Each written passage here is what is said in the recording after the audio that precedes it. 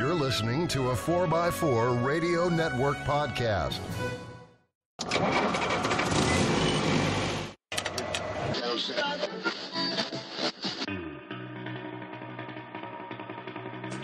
The Centresteer Podcast, a Land Rover podcast by Land Rover owners. Welcome to the 5th anniversary of the Centresteer Podcast. This is show number 60 for March 2018. This is the first Land Rover podcast on the planet, and this is a podcast by, for, and about Land Rover owners. I'm your host, John Kostic, from the studios outside of Pittsburgh, Pennsylvania.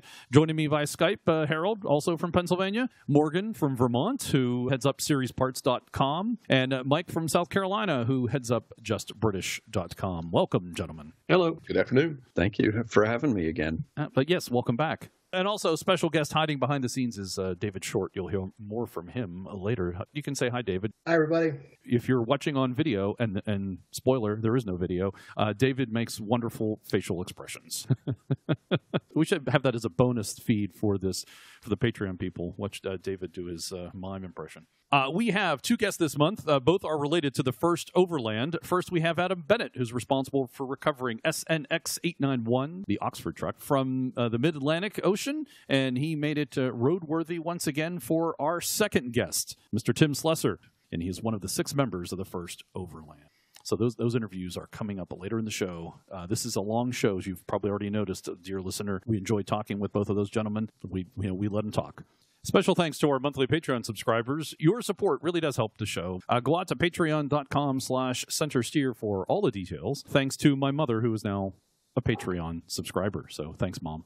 Also, thanks for your comments, follows, likes on the Facebooks, the Twitters, the Instagrams, the emails. In particular, we received an email from a friend of the show, Martin Port, who is the art editor of Classic and Sport Car magazine, and you may recall he also rescued the Trans-Africa truck. Emailed to explain the difference between HUE 166 and JUE 477. So here's what he had to say. HUE 166 is the first pre-production Land Rover.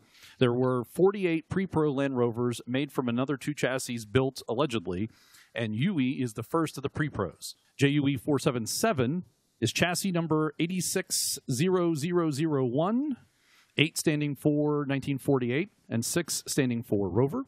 That means that it is the first production Land Rover, following the pre-pros. Mike Bishop's is one of the pre-production vehicles. Of course, as we know, Land Rovers weren't built sequentially, and so it's possible or probable that JUE 477 was built while the pre-production vehicles were still being assembled. Either way, HUE 166 is older than JUE 477. The recent announcement by Jaguar Land Rover revolves around them restoring pre-production vehicle number 7. Again, that is older than JUE 477, but is, by default, one of the 48 pre-production vehicles rather than Land Rover chassis number 1, as can be claimed by JUE. I hope this makes sense. Yeah, it makes sense. So I think that helps clarify that we had that makes sense. Before. And listener David Short, who conveniently is listening in on the show, so I'm going to read his email on show number 58, he thinks. We read a news article that mentioned a motor power using the abbreviation of PS, and you guys did not know what it stood for. It is a German acronym. See Wikipedia, DIN 70020, is often abbreviated as PS, derived from the German word for horsepower. All right, Mike, you got to say the word. I'm glad you're here, actually. You can say the German. Is it? I can say the German word? Why? I'm sorry, I meant David. Did I say? No. I was going to say German always sounds so good with a southern accent. Yeah, and a British bent and a southern accent. No. I believe it's Ferdestärke. Ferdestärke. That's it. Starke. That's what Stärke. That's what it looks like. DIN HP is measured at the engine's output shaft, usually expressed in metric horsepower rather than mechanical horsepower. So you think that's what Harold stumbled across around the answer, but it is a bit more. But there it is a bit more clearly in German. PFERD is, how do you say that? Ferde. Ferde is horse. Horse. And Strake is strength. Starke. Strength, yeah. So it's horse strength. Germans love to put words together to make bigger words. And then you also noted that Nigel, who took the Disco 5 to the Vermont Land Rover experience, and I liked your comment here that Disco 5, you said, had more off-road capability than it needed. And then you said, doesn't that make sense? Doesn't that make sense when it is speculated that the new Defender will show the platform as an existing model? So I assume you think that the Disco 5 might be that chassis, right? Yeah, I mean, who am I to know? But I mean, the Disco 1 and the Defenders from the 1993-94 time period shared an enormous amount of parts. Why wouldn't the Disco 5 and the new Defender share a lot of parts? I mean, it makes a lot of sense. And I'm happy to hear that Nigel thought it had a lot of off-road capability. That's actually encouraging that the Defender won't be a lady's handbag. Absolutely. I think you're right. And it would make sense that they've been testing things in a real world means for the Defender, I think. Yeah. And also, listener Aaron Scott sent us a link to the brand new Bronco that's supposed to come out in 2020. The Ford Bronco is going to apparently come out, and then there's a first look, although the first look is really, it's just a vehicle with a tarp draped over it. But we'll have a link in the show notes to Autoblog, and you can take a look at that. Yeah, if that interests you, because that's going to be a competitor to the new Defender. However, it's likely to be one of the first Ford SUVs in a while that hasn't looked just like its Land Rover counterpart. And it will be interesting because the Bronco was actually brought over to the UK by Land Rover as sort of a vehicle to pick over and look at what they were competing with when they were designing and building the Range Rover Classic, or the Range Rover at the time. And before we get to our interviews, we have 2 event previews. First up, we're going to hear from David Short. That's why he joined us on the show to talk about Rovers at Wintergreen. Joining us now from Virginia is David Short of the Rover Owners of Virginia, known as ROAV. And they have an upcoming event. He's going to give us a preview. It is Rovers at Wintergreen. Welcome, David. Hey, welcome, guys. Thanks very much. Actually, welcome back. You have been on the show before. Yeah, it's been a while, but yeah, I'm happy to be back. Thanks, guys. Yeah, absolutely. Welcome. So tell us about RAW. So RAW, the Rover Owners Association of Virginia holds 2 major events each year. The first one is Rovers at Wintergreen. The second one is the Mid-Atlantic Rally. The Rovers at Wintergreen, or RAW, is an event we hold at the Wintergreen Ski Resort. Usually the ski resort closes in early spring, and then we come in right after that. And we have access to some trails in the woods and across the ski slopes. It's a lot of fun. It's a nice event because for this Land Rover event, we are able to take advantage of some great off-roading trails, plus have the full features and benefits of the resort, the spa, the pool, the things for the hotel, the nice warm showers. We have a nice dinner at the resort as well. So it's a great, more civilized adventure than, like, say, Marv, which is more camping in the mud type of thing. So it's kind of the yin and yang of our events for each year. But that's it's coming up this year, April 6th through 8th, 2018, it's, Wintergreen, Virginia. Is there any snow left by then, or is it going to be gone? The resort normally opens the resort to the Land Rovers once the snow is gone. Okay. This year's weather, oh my God, you can't predict anything. So I think they had about 12 inches last week with that big nor'easter. I think they're supposed to get 1 or 2 inches the other day with a little light dusting. The weather keeps going up and warm and down and cold. So I don't know, man. In years past, we've had a dozer cut the snow across the ski slope so we can go across it with the trucks, which has been kind of fun. Other years, it's been just straight sunshine and grass. So who knows what we'll see. So just like any other ROAV event, come prepared for anything. Exactly. So, and there is camping also in addition to cabins? No, this is all the resort wants us to stay in the resort facility, so it's all hotel and lodging, the condos at the ski resort. So they gave us a special rate for that. So they want to keep everyone on the property. It's one of the conditions of us using the property is us getting people in their hotels. And since this is coming out right before the event, is there still availability to stay in the resort, or would folks have to go further afield? No, it's great because the resort, the ski season's over with when we come on, so we fill a big open void for them. So there's plenty of availability at the resort. I mean, we practically run the place that weekend, nice. Which is great fun. And so lots of space, lots of availability, and registration on site, so it's okay. Perfect. And how much is registration? We're past the early bird registration benefits. So if you did the early bird registration, it was $95, but it's $120 on site, and that gets you your dinner and raffle tickets and on site registration as well. Nice. And how many trails and what are they like? Like what kind of levels of trails? Geez, I should have known the exactly numbers, but I bet there's better than 12 to 16 different trails. Oh, that's good. And there's some trails that are very scenic. Shamokin Falls, it's very nice. The water cascades over the rocks. There's also slip and slide, which you can – I almost went sideways upside down last week. We were doing a little work weekend. So that one's a little so we got all levels. We've got one that's straight down. A lad took his D2 on it a couple years back.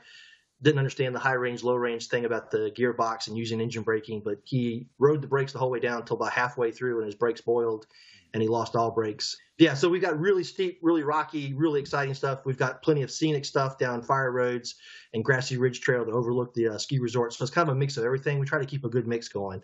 But if you want to test, because it's a ski slope, it's got altitude. So it's got, it's got some interesting downhill, uphill type of arrangements. Oh, of course it would. I just thought of that as soon as you said ski slope. It didn't dawn on me until just a moment. Yeah, you're probably got some nice steep inclines to go. Yeah. It's mostly all in the woods.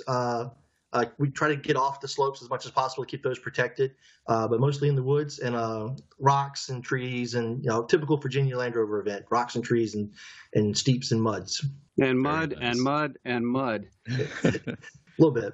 That is your state crop, is it not? No, not exactly. That for another time. Yeah.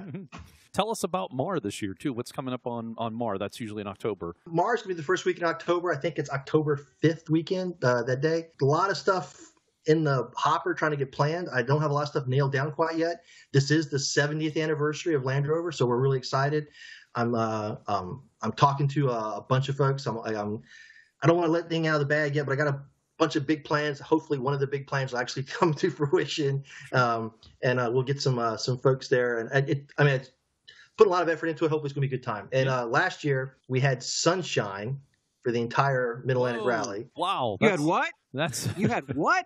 Yeah. This is no fooling. I actually had to go out and lease a water truck. Yeah, that's hard to believe. I had to lease a water truck at the last minute to come in and wet the road down in and out of the campground because there's so much dust kicked up by the trucks. Wow. And inconceivable. In years past, we would lease amphibious landing craft to get in and out of the campground. Last year. So I don't know what the RAW is going to hold this year. We had a dry MAR last year. I don't know what the MAR is going to hold this year. So it's weather, it's always exciting, adds a lot of excitement to the adventure, yeah. Indeed, it does. When does registration open for MAR in October? Generally, in the August timeframe. We got to get RAW put together, got to get summer put behind us, and so about the August timeframe. If you got maybe we should try to make a podcast venture and visit MAR for the first time in a long time and bring the podcast down, especially since it's 70th anniversary. Yeah, I haven't been in a number of years. It might be fun. Yeah, where is MAR this year? We've got a new permanent home, as much as permanent can be, down at, it's called Wheatland Farm. It's in Giles County, Virginia, which is down near Virginia Tech, near Blacksburg. So it's kind of a trip for you guys in Pittsburgh and for you guys in the great New England area. You got to get on your horse and get moving. It's down in southwestern Virginia, and it's a nice farm. It's actually in the shadow of Mountain Lake Resort, which is where they filmed Dirty Dancing. Ooh. There you go. Gotcha. Yeah, that's absolutely. That'll get Johnny's juices going. Yeah, of course it would. Yeah, okay. Yeah. but I mean, it doesn't sound any farther away than Pearl's Pond was for us. Yeah. It's about another 2 hours, maybe. Oh, hour and really? a half, 2 hours by rover speed. Yeah, it was about 6 hours to get to Pearl's Pond and those areas, the James River area. Right. So you said it's a little further. We'll look it up and find out, but definitely can make a try. Back to RAW, which I've noticed, by the way, you tried MAR and RAW are backwards. They're acronyms. They're almost backwards. You just invert the M and the W there. Just throwing that out. You caught that, didn't you? I did. I caught that. So RAW's coming up, and you're also going to plan, I think, another RAW for next year, also for 2019, correct? Yeah, we're pretty excited. This year so far, the pre-registration numbers for RAW have been outstanding. We've surpassed last year's total attendance already with pre-registration, which is exciting. And what were those numbers? It's been a little bit too exciting because I'm kind of worried about space in the space we've rented at the moment, the seats and dinner tables and all that. But we'll work through that problem. I already talked to the resort about that. But yeah, so we're looking to stay at the resort. We've got a lot of room to grow there, and the event's growing. It's grown every year, and it's a lot of excitement to come down there. Wonderful. Well, hopefully some of our listeners show up at RAW and maybe even at MAR. When you see David, if you're a listener to the show, make sure you ask him to mime for you because he has a really good facial expressions. Yeah, there he is. David, thanks very much for coming on the show and giving us a preview of your events coming up this year for ROAV. Let folks know where they can find all the information on your events. Yeah, thanks, John. Yeah, so the website, ROAV.org. That's the Rover Owner Association of Virginia.org. That's our website. All of our events for the whole year are posted up there. and registration links are there as well. You get to our store and everything there. So it's all your information is right there. You can also check us out on Facebook if you want. And Facebook is the same website, I assume, or same acronym, ROAV? Yep, that's right, ROAV. Thank you again, David. See you on the trail. All right, looking forward to it, guys. Thank you very much. Also coming up is the Sand Rover Rally, which we had him on the show, I guess it was about a year ago. Morgan is going to remind us about that event. Yeah, I think, what was it? Mike Ragsdale was on the show. I think it was episode 48. And David, you were on the show, I think, episode 37 last time. So, any listener who wants to go back, check those out. Great interviews. Sand Rover Rally is actually the same weekend. It's a free event in... Oh, man, I'm blanking out. It's South Walton, Florida. It's the panhandle of Florida. Yep. So it's the Friday, Saturday, so the 6th and 7th. So if you can't make it up to Virginia for the RAW event, you can always head down there to the Sand Rover Rally. Actually, it's the 30A Sand Rover Rally. Or if you want to do a whole lot of driving and bomb through, you could make half of each. That is a lot of driving, but you could do it. And now, the news. So first up in the news, we will talk about, as we do, JLR sales. They achieved in the United States. Is this the United States, Mike? As I look at this, maybe this is since I can't see what you're looking at, I'll just say yes. Yeah, I'm looking at your story. Sure, let's go with that. So JLR sounds good. JLR achieved second highest February sales. I believe this is actually worldwide. Retail sales of 39,911 Jaguars and Land Rovers in February. That was down 2.6% from the previous year, which was an all-time high. China demand was up 3.3%. Other overseas markets were up 1.5%. The UK was down 15.2% for the month. Europe was down 6.9%. And North America was down 2.2%. Again, for the month, this is February, was down. So with the company's sales up 2.9% in January, year-to-date sales are level with a year ago. So it sounds good, but, kind of stable, I guess. Quickly regarding the UK numbers being down so much, is that partially because in the UK, their diesel sales are such a high percentage of their market sales, and they've been having some issues related to diesel over there lately?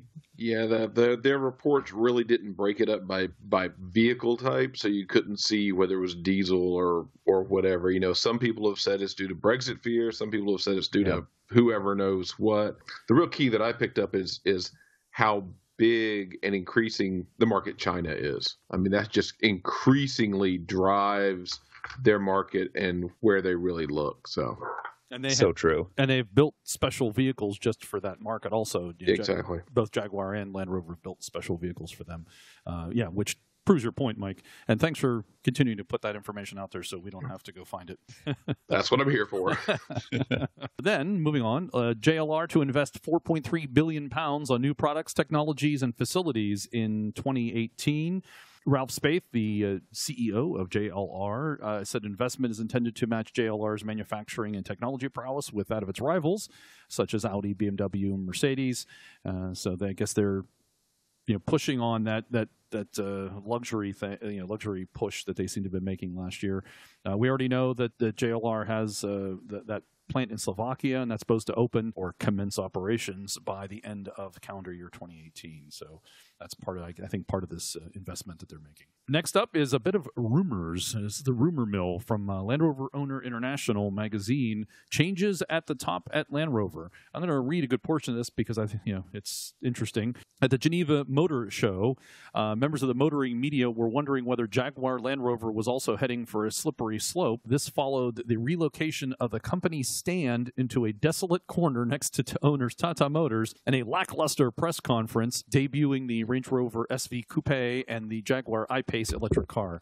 I love the words that they put in here, the lackluster and desolate corner. The event was previewed by the surprise announcement that Felix Brautigam, we should get our German speaker. How do I say Brautigam? Brautigam. He's miming again. Is he? Okay. He's miming. He's miming. He's mommy Speaking in German. ASL. No, that would be a GSL, German Sign Language. Felix would become the chief marketing officer, effectively absorbing the responsibilities of Andy Goss, a name I can say, who as sales operations director, had been presiding over a rapid rise in Jaguar and Land Rover demand. Goss, who will be leaving to pursue new challenges in the automotive business, shorthand for not wanting to stick around in the new organization. Anyone wondering why JLR events seemed too downbeat was given another reason for the gloom when just over a week later, it was reported that Special Vehicle Operations MD, I guess Managing Director, John Edwards, was also on his way to be replaced by Michael Avendersade, joining the company from the Renault sports car division Alpine. Edwards' departure, this was the Special Vehicle Operations Manager, marks another step in the demise of former Rover Group and Land Rover staff to be replaced by European carmen. Broughtigam is German and Vanderslade is Dutch, and poses the question as to who might be next. There are fears it could be Land Rover's chief design officer, Jerry McGovern. He won that prestigious award. Insiders also report that his ambitious design themes for the brand are being tamed by more cautious members of the board. His proposals for the Discovery and Discovery Sport were rumored to be much more radical than the designs that eventually went into production, while the motoring press certainly expected something more of the Range Rover SV Coupe. What's getting my attention, what's on what I'm thinking here is this kind of gives Brexit a whole new meaning. All the British people are leaving the company and the Europeans are coming in. That's an interesting point. That kind of confuses all of that. Yeah. Doesn't it? But when you consider that JLR is an Indian company, they don't have that British mindset from the top down anymore. So what I see in this is, again, this is all, suspect and rumor. Assuming it to be some truth, there's people laying the groundwork here that if the Defender comes out and doesn't sell well, or there's a general downturn in Land Rover sales, they're going to turn around and blame Jerry. Yeah, well, obviously. Plus the fact that if Jerry is winning awards and doing well, he could move to a bigger company. There is some speculation he could start his own design company and leave. Yeah. And the other side of it, not knowing what's happening inside the black box is these are probably people that Jerry has been working frequently with. And it's possible that maybe they're leaving, not necessarily because of Jerry, but to be replaced with people who might work better with Jerry, just to, toss the other side of that coin. Well, but if the board is allegedly the board is resisting some of the things that McGovern is doing, that doesn't seem to support that case. Seems like they might be bringing in people purposely to a little better manage and control what McGovern's trying to do. It's certainly possible, yeah. It's fodder for the podcast, though. Right? The current sales figures notwithstanding, it seems a little strange to me that they'd have that much of a house cleaning when the product has been gaining ground for month upon month upon month. Years even, actually. Last several years been very good. Right, exactly. That's what I'm saying, is that it's been going in the right direction until recently. But now all of a sudden, is it that short news, like we just had a bad month, now they're going to clean house because of it, or is this something else? As I recall, it's been several months now. Didn't they not change their outside marketing help?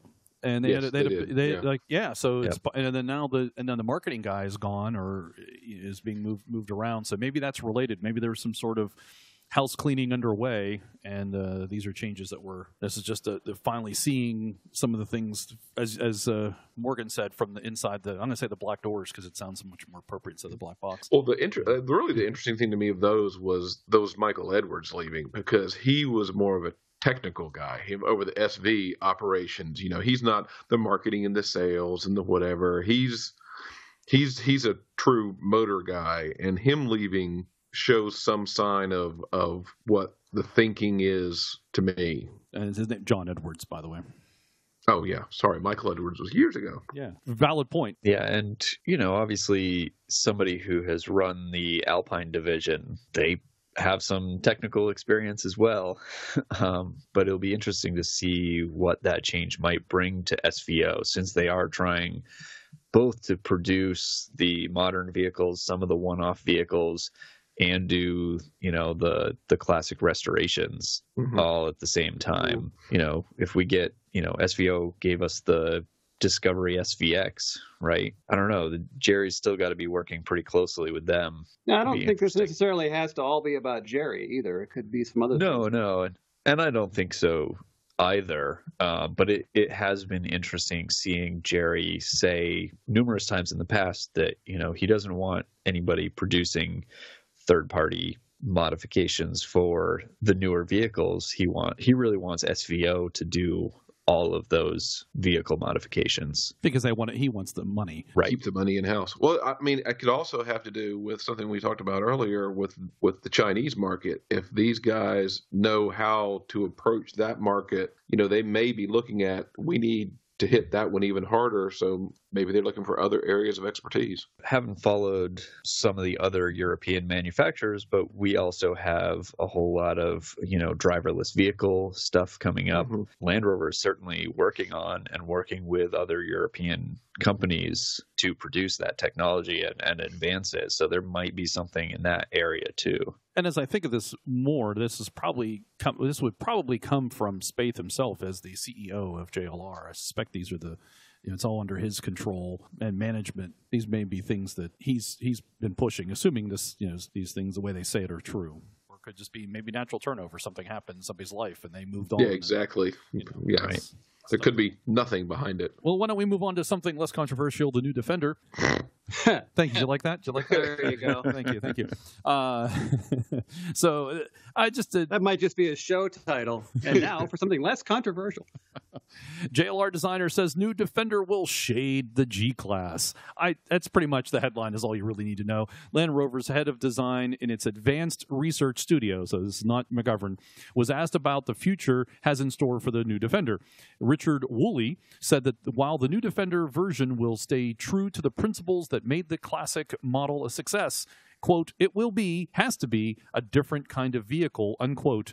And then he goes on to say, he's confident the new Defender has what it takes from a design point of view to, quote, push the G-Class in the shade, unquote. I just like the quote. Now, of course, with this whole thing, first, do you want to say the actual name of the G-Class? Geländewagen. No, Geländewagen. I get it wrong. Sorry, I just had to make you Thank you. say another German word. Geländewagen. John mispronounced something? Imagine that. Geländewagen. Hey, he's been getting my name right for at least a year now. That's right. That's right, Larry. Good. That's right, Larry. Without a post-it as well. Yeah.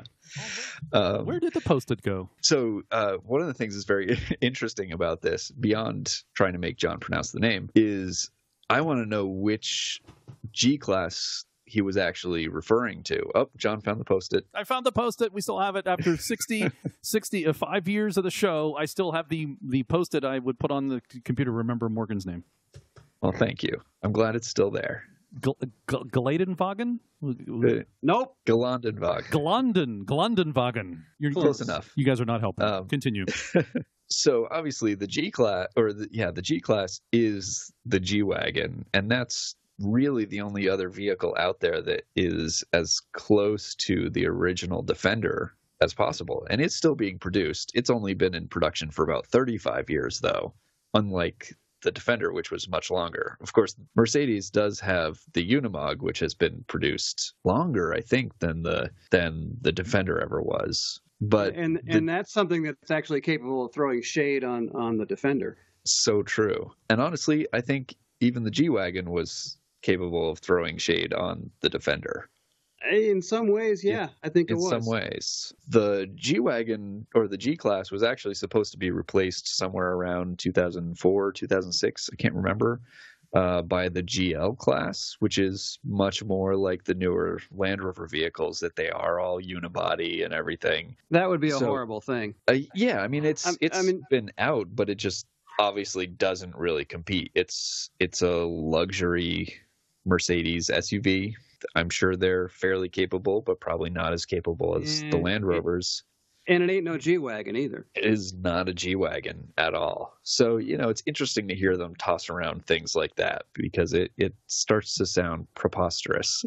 I mean, think about the G-Wagon. You say it's true to the concept of the Defender, but it's also true to itself because it really hasn't changed much in those 35 years. Really, definitely. They got it right, so there was no need to fix it. Yeah. And of course, here we are.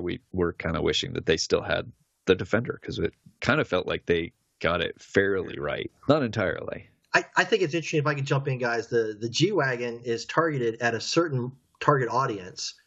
I mean, the well-heeled sort. The Defender, we had hoped would be more of a disco sport type of entry-level mid-market type of vehicle. If they're going to start duking it out at the G-Wagon market clientele, that's going to push it way up there in the price and way up there in the clientele, not for people like me.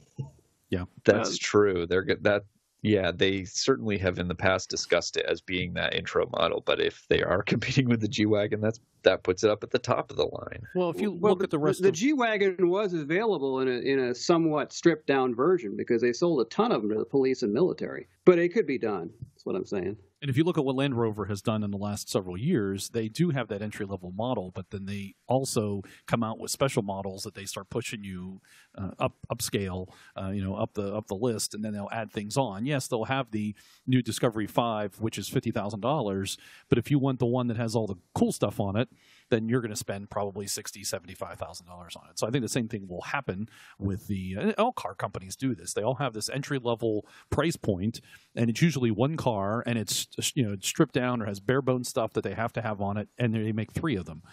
And then, you want the one that has all the cool stuff that we talk about on TV and in the ads? Well, we made a bunch of those, and then they're this much money. So I think that's same thing will happen here with the Defender. Unless you're like Porsche and you have the base model has all the bells and whistles, and if you want like the special version that has all that stuff removed to make it lighter, that costs you more money. Right. That approach. Yes, I don't think Land Rover is going to go that approach, but yeah, that's. Well, let's hope not. Yeah, exactly. And another comment too, which you had made, David, was Mercedes has much deeper pockets than Land Rover does, so they can keep the G-Wagon rolling as long as they want to, because I don't think they particularly care that if it's losing money or that they have to invest a bunch of money into it to bring it up to modern standards, because they can afford it. Yeah. Plus, it makes sure that their people don't leave their market. If somebody who wants that type of vehicle, who's a Mercedes person, they don't go get in a Land Rover and then go, oh, wait a second, this Land Rover is nice. Maybe I should look at a Range Rover, or maybe I should look at a Jaguar. It keeps their customer their customer. Yeah. Right, and it's like a halo car for them in that regard, too. And it's actually not produced by Mercedes themselves, so that also helps. That, really? Unlike the Defender. That's interesting. I didn't know that. It's made by Steyr. Is it? People who brought you the Pinsgauer. Mm-hmm. Exactly. And of course... And the Haflinger, if you really want to get nerdy about it. And of course, they do have, the extremely modified special versions like the 6x6 that they sell mostly in the Middle East and such. Mm-hmm. So why don't we move on? Richard Speth, who, of course, is the CEO of JLR, talked about diesels and electrification, and we're going to focus on the diesel thing, though, because I think it's interesting. Said, with the increased demands of electrification, cleaner petrol and diesel engines, the company will be compelled to invest more in cleaner technologies, which is likely to affect margins and profitability. Specifically asked on the future of diesel, and the article here from India said, is it really a bad guy? Speth said, one of the companies recently announced that they are getting out of diesel, which, spoiler, that's Fiat Chrysler. It will be a pity to marginalize diesel. Diesel will play a key role in the future. We also should know that nobody can change over the weekend. Electrification, hybridization, and battery electric vehicles will play a very important role in the future, as this is a step into new sustainable mobility. Sorry to put those words together. However, the internal combustion engines are getting real high tech. Sounds like he's putting a stake in the ground, saying that yes, we're gonna use all available powertrains. As you should. Yeah, use what you have until the new stuff is good enough to replace it. Yeah, and I think it's good that Land Rover in general has sort of stuck to their guns about that. They're clearly trying to remind everybody the reality of the situation. Kind of get ahead of the next article is it, and we can talk about these together. Fiat Chrysler is the latest, it says here, latest automaker to turn its back on diesel-powered engines. FCA, which manufactures Jeep, Dodge, Ram, Chrysler, Maserati, Alfa Romeo, and Fiat, will unveil a 4-year plan to phase out diesel vehicles on June 1st. The Times said. A spokesman declined to comment. So it looks like it's not official, but looks like they're discussing the possibility of phasing out diesel engines, which is interesting because they just started touting Jeeps here in the United States having diesel engines, and everybody was excited. Well, but if it's a 4-year plan, it's not like they're just overnight stopping. And 4-year plans have a way of turning into 5-year plans. Yeah, and it'll be interesting to see what happens in the market that might change that plan down the road. Right. Yeah, if those diesel Jeeps don't sell. Right. Or what if they do? Right. If they do sell? Or if they do, yeah. Yeah. Or if they do, oh, wait. You got to consider also the three-quarter ton, 1-ton Ram trucks with the Cummins. I think that would be the last thing they would get rid of. Yeah. Maybe part of the plan will be they get out of it for passenger and passenger style vehicles. They might stay in it for the commercial, for commercial purposes. Oh, I was saying, or they get out of it and say, oh, but Cummins supplies the engine, so that's not really us in the business. Yeah, there you go. Right. That very well could be the case. And, along those lines with Cummins producing the what's their new drop-in crate engine? Oh yeah, that thing's nice. Yeah, it is. I've looked at that. That's very cool.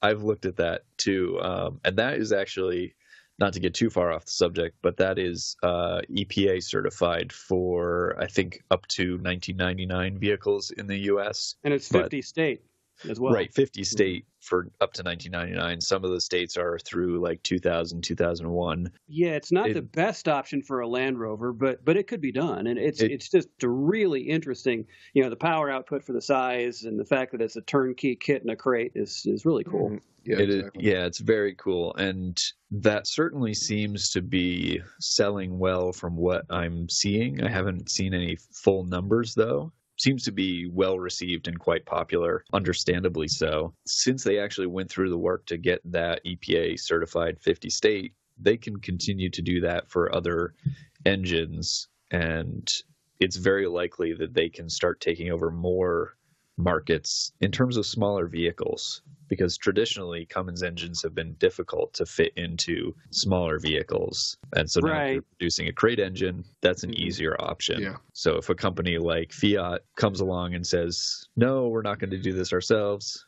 Oh, sorry. Can you guys hear my cat hollering? What's your cat's name? Yeah, but like exactly. So that you can tick a mark on the order block for your special order.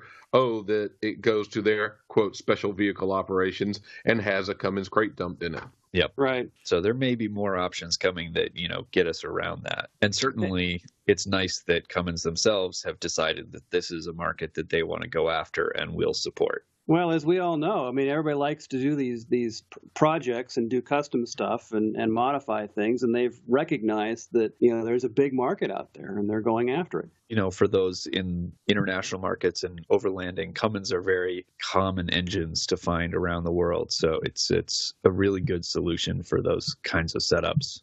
Well, and it's a company that knows how to make engines that last a long time. It makes $9,000 for the crate kit seem downright affordable. Yeah, in terms of bang for the buck, and the power output is phenomenal for vehicles the size we're talking about. Finally, in the news, so it may not sound like it, but there wasn't a lot of Land Rover related news this month, but there were 2 reviews of new Land Rovers that's to bring your attention to if they interest you. A Range Rover Velar at $50,000 American. The Roadshow, which is a CNET venture, or magazine, I guess, they test drove a 4-cylinder turbocharged 4-wheel drive Velar. It was got 23 miles per gallon. I'm not going to go through the whole thing, but if it interests you, go out and check it out. They really like the vehicle. It's kind of like the short version. I'll read you their good, bad, and bottom line here. Arguably the most stylish SUV in the market today, the 2018 Velar is also one of the most well-rounded models in the market with ample power, peerless cabin, surprising off-road chops, much improved tech, and the Velar makes cool Britannia a thing all over again. The bad, the Velar can can get very expensive very quickly thanks to a long list of desirable options. Its new infotainment system is much improved, but still not class-leading and still doesn't offer Android Auto or Apple CarPlay. Bottom line, not just one of the best new vehicles to be seen this year, the Land Rover Velar is also one of the best to drive. Good to hear. Yeah. Overall. Yeah. Maybe we know, as you may learn soon, or possibly, you never know, you might see one at some off-road event that you go to. Shh, quiet, don't say anything. Next, Jalopnik reporter was invited along to a Land Rover experience trip to Peru in a Discovery 5. Just go check the article.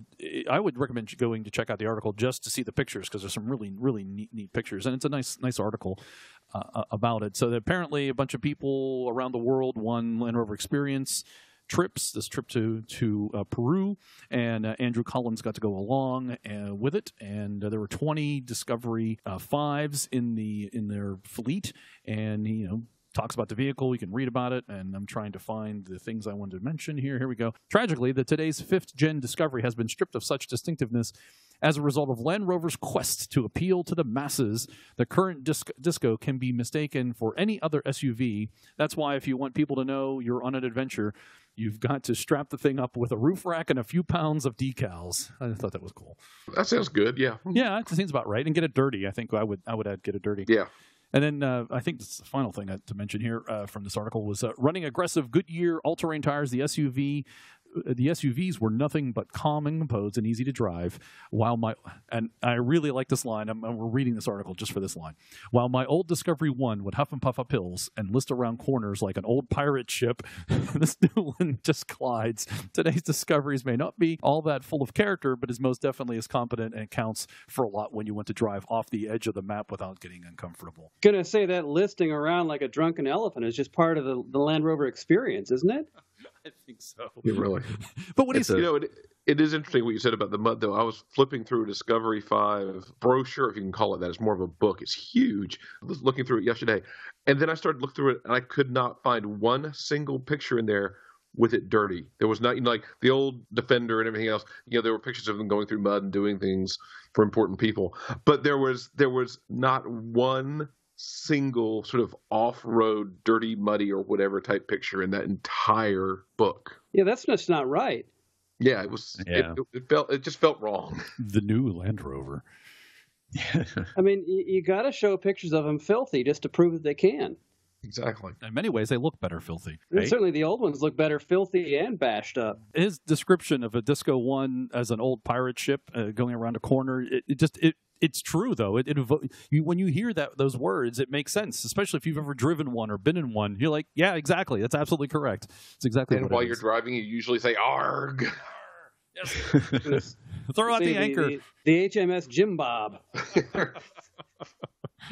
All right, well, that's the news. Let's move on with the rest of the show.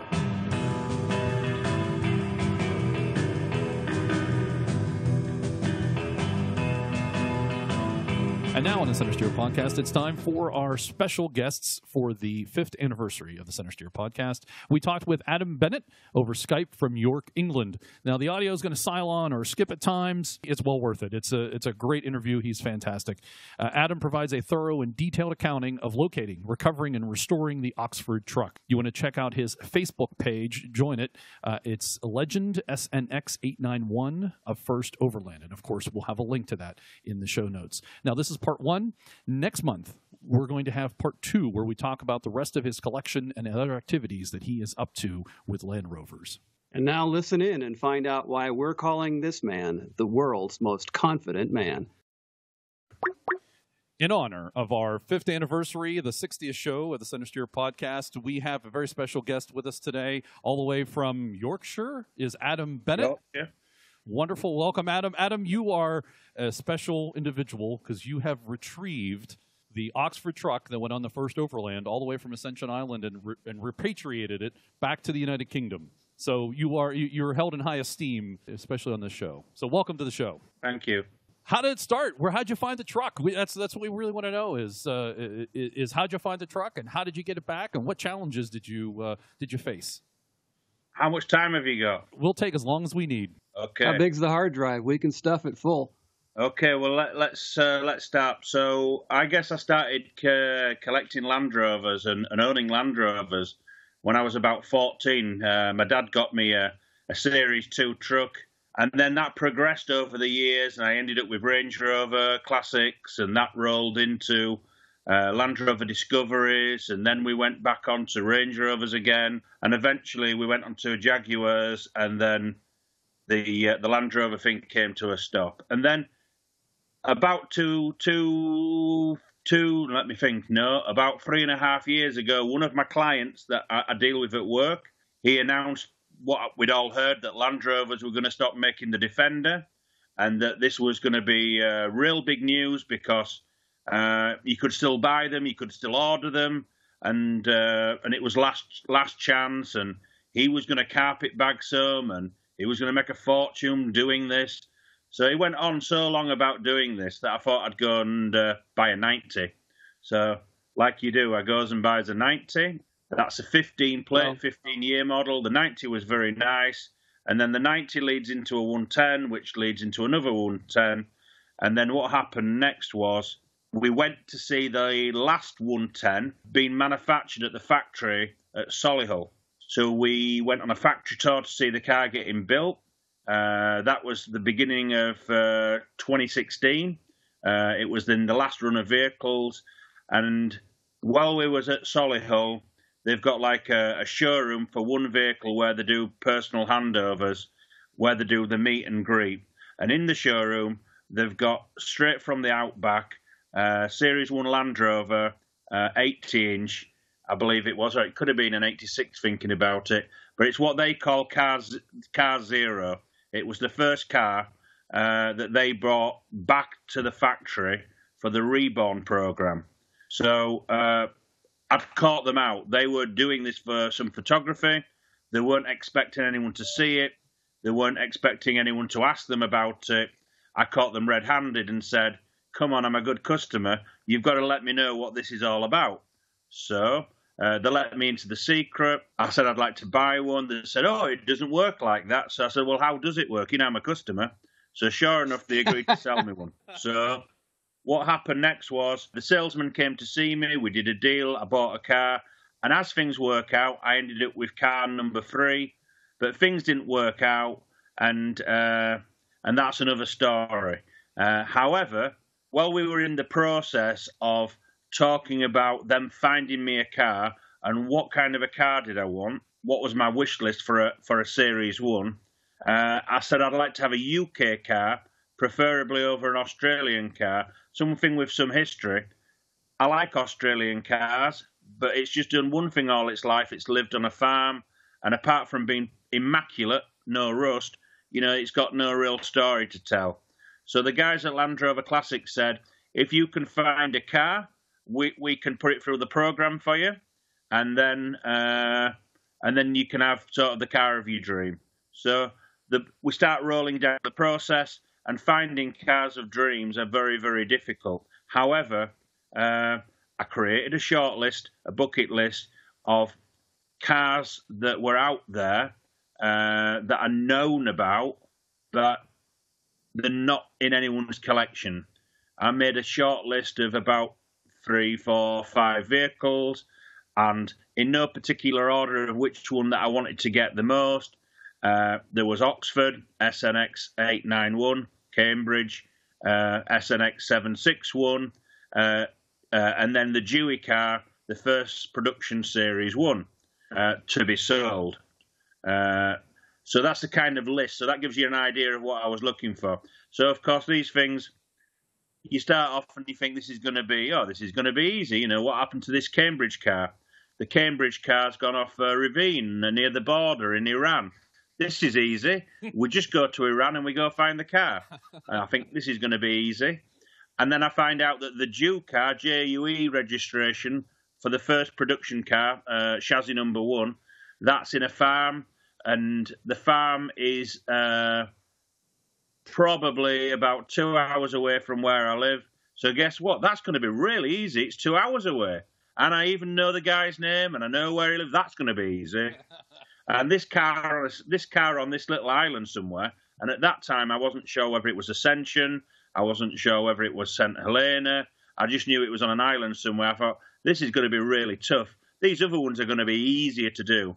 So I started the process, and what I did was I decided to go down the track of not trying to find one and failing, but trying to find them all at the same time, so that if I spent a year finding one and I couldn't do it, then I wasn't going to spend a second year and then a third year. So I tracked off all these cars, and I was looking at other cars, but that's by the by. They just didn't come to. There were nothing that exciting. So I was tracking these three cars, and of course, the car that appeared on face value to be the most difficult turned out to be the easiest. So what happened was, I've got a Land Rover 86-inch Easy On, which you may or may never have seen before. But basically, Land Rover, or the Rover company, when they first started building Land Rovers, they got involved with a company that was building the hydraulic optional extras for the vehicle, like winches and all this kind of equipment. And these people were supplying them with all sorts of things. And this company, one of the things that this company did was they made what they called low clearance or ground clearance hydraulic trailers. So if you've got a load and you need to winch it on a trailer and you need the trailer bed to be flat to the floor, these trailers sink flat to the floor. So the people that manufacture these trailers came up with this idea. We're doing this work on this new Land Rover with these people. We do this, they do that. How about chopping a Land Rover in half, a brand new one, and welding a trailer on the back of it? And what they did at that point in time was they created probably the front-wheel drive Land Rover, because the rear wheel was no longer driven. So the car was permanently in diff lock, so it was front-wheel drive only. They certainly created the first rise and fall suspension on a Land Rover, because the rear suspension's hydraulic, so you get this very unusual vehicle. So I managed to, this vehicle came up on eBay. I took one look at it and I thought, I've got to buy this thing. It was reasonably priced. The vehicle came along. I started work restoring it, and it's very interesting. It's very special. It's something that we're working on. We've been working on it for a couple of years nearly now. So through owning this Easy On, a chap contacted me via the Land Rover Series 1 Owners Club called Peter. I'm severely dyslexic, so I don't read magazines. I don't get magazines. I look at the pictures. I never read the words. So I didn't know that the chap that had contacted me was a chap called Peter Galloway, who was a writer for the LRO magazine. I hadn't realised that. And I didn't realise that. He sent me a message saying, I'm really interested in Easy-Ons. I've never seen one before in all the years that I've been researching Land Rovers. Can I come and have a look? And I said to my wife, this guy wants to come and look at my old Land Rover. How about that? Peter came over. We became friends. He saw what I was doing. And it's a big challenge. Because it's not just a Land Rover. It's something really big. And then I asked him about the cars, and he knew of all three cars that I was tracking, all three cars that I was looking for. He'd wrote articles on all three cars, and he was absolutely amazed when I said to him, do you know anything about these cars? And he said, well, I've wrote articles on them all. So he forwarded me the articles that he'd wrote on the cars, which got me up to a lot more speed on all three of the cars. From that, I decided that, before he said that, I was already tracking the cars. So what I'd done is I'd found out that the car was Oxford had been abandoned on St. Helena. I had heard the stories that it had been turned into a hen house and things like this. From that, let me think what happened next. I contacted the St. Helenian government. I put in a request under Freedom of Information for the registration details. They came back to me, and I'm quite a lucky kind of person. The chap on St. Helena, not that it did me any favours, but he was also a Mr. Bennett like me. It was quite amusing that there was emails going backwards and forwards and requests to different departments from Mr. Bennett for information required by Mr. Bennett. Anyway, they came back and they said, we don't have records. And the truth of the matter is, I think on St. Helena, it's such a small island there's so few vehicles that they basically give you a number that you paint on the car. There is no paperwork because everybody knows who everybody is. But if the car's off the road and no one knows, well, there we go. So what I decided to do was I decided that I would place an advert in the St. Helenian newspaper. They have 2 weekly newspapers. I was going to place an advert in there, full page for a month initially to start with, which would have said something on the lines of, all Land Rovers wanted, do you have one, do you have any parts?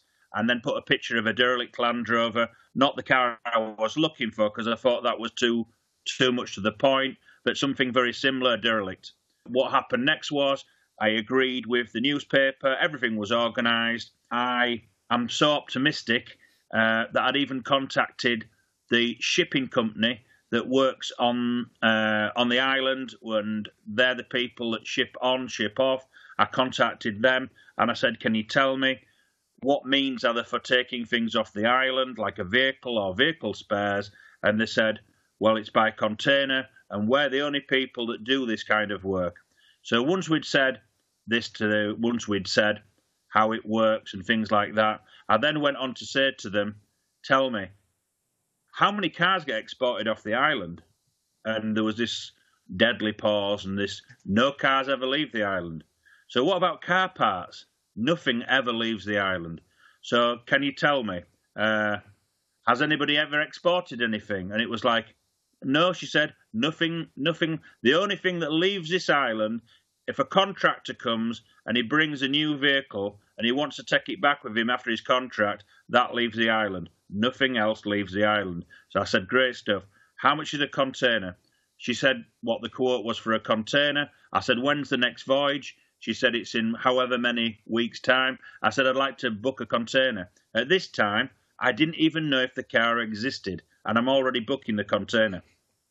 I then got one of my members of staff, and I said to him, what are you doing next week? So he said, well, I'm at work. I said, well, that's good. I said, can you go and do a little job for me? So he said, yeah, anything you want me to do. Yeah, of course I can. I said, I need you to drive down to RAF Bryce Norton, and I need you to get on a transport plane, and I need you to fly down to Ascension, and then I need you to, from there, I need you to go and get this boat called the St. Helena, and that will, RMS St. Helena, and that will take you to this island, and I need you to go to this island. So he said, what do you want me to do that for? I said, I want you to look for this Land Rover for me. So he said, well, why won't you go? So I said, well, it's hard getting on the island, but you're going to be there for maybe 3 weeks or maybe a month or maybe a couple of months. And I don't really want to be there that long. So he scratched his head a bit and he said, I can't do it next week, but if you're serious and you want me to go, I'll go in 2 weeks' time. So I thought, perfect. We've got a man willing to go. This is great. So in the meantime, Peter Galilee realised that I was serious, absolutely serious. He realised that if he obviously knew the contacts because he'd run stories on it. He knew that I was going to do these things and he knew it was going to happen. So I guess he realised that it was just silly not to sort of tell me that actually he knew exactly where the car was and he knew the person that I needed to speak to. And he would ask the person if it was okay to hand the number over. He contacted the chap. It seemed like it was for years, but the chap he contacted was a gentleman called Bruce Salt, who's a lifelong Land Rover enthusiast. He lives on St. Helena. He's the guy you go to see if you need some parts for your Land Rover. He's the guy you need to go and see if you need something hauling. He's the man on the island. Land Rover, he's the person. So it seemed like ages, but it was probably an hour before he replied and said, yeah. And the story basically goes, I sent him an email saying, I don't know where to start. However, I understand you know where the car is on the island. I understand you know the owner. I booked a container. The container's coming in a couple of weeks' time. Can you hook me up? And this really genuine reply came back, and he said, yeah. He said, I'll have a ride out and see the owner and see how it lies. And then the next day, he came back by email and said, I've been to see the owner. And it was a really good meeting. I found him in really good form, and he's prepared to do something. I said, fantastic. How much does he want? I'll send him some money now. So he said, oh, no money. You can be a millionaire on this island, but you can't buy anything. So people need things on this island. So I said, well, what does he need? So he said, he wants a 90. So beginning of the story, I said that I'd bought a year 15 model 90. So we're back to there. So I've got a nearly brand new 90 sat on the drive, like 2 years old. So I said, this is easy. I've got one on the drive now. I'll send him my 90. So he said, it's too new. So I said, I'm offering him a brand new car. It's got 3,000 miles on the clock. What's the problem with this? He said, we can't service the Puma engine. We've got no diagnostics on the island. We can only cope with 300 TDIs. He wants a 300 TDI. I thought, this is getting even easier. There's 300, must be millions of 300 TDIs. So the next day I went to buy a 300 TDI. Being optimistic like I am, I rang the shipping people again, and I booked in a 300 TDI to be shipped with them on the next possible shipment, which was in about 14 days' time or something like that. Without having a truck to put on the ship, right? Yeah, with not knowing anything. I'm already booking I haven't bought a truck and I haven't secured the deal for definite, but I'm sort of thinking this is going to happen, so let's just roll with it. Go, man, go. Yeah, exactly.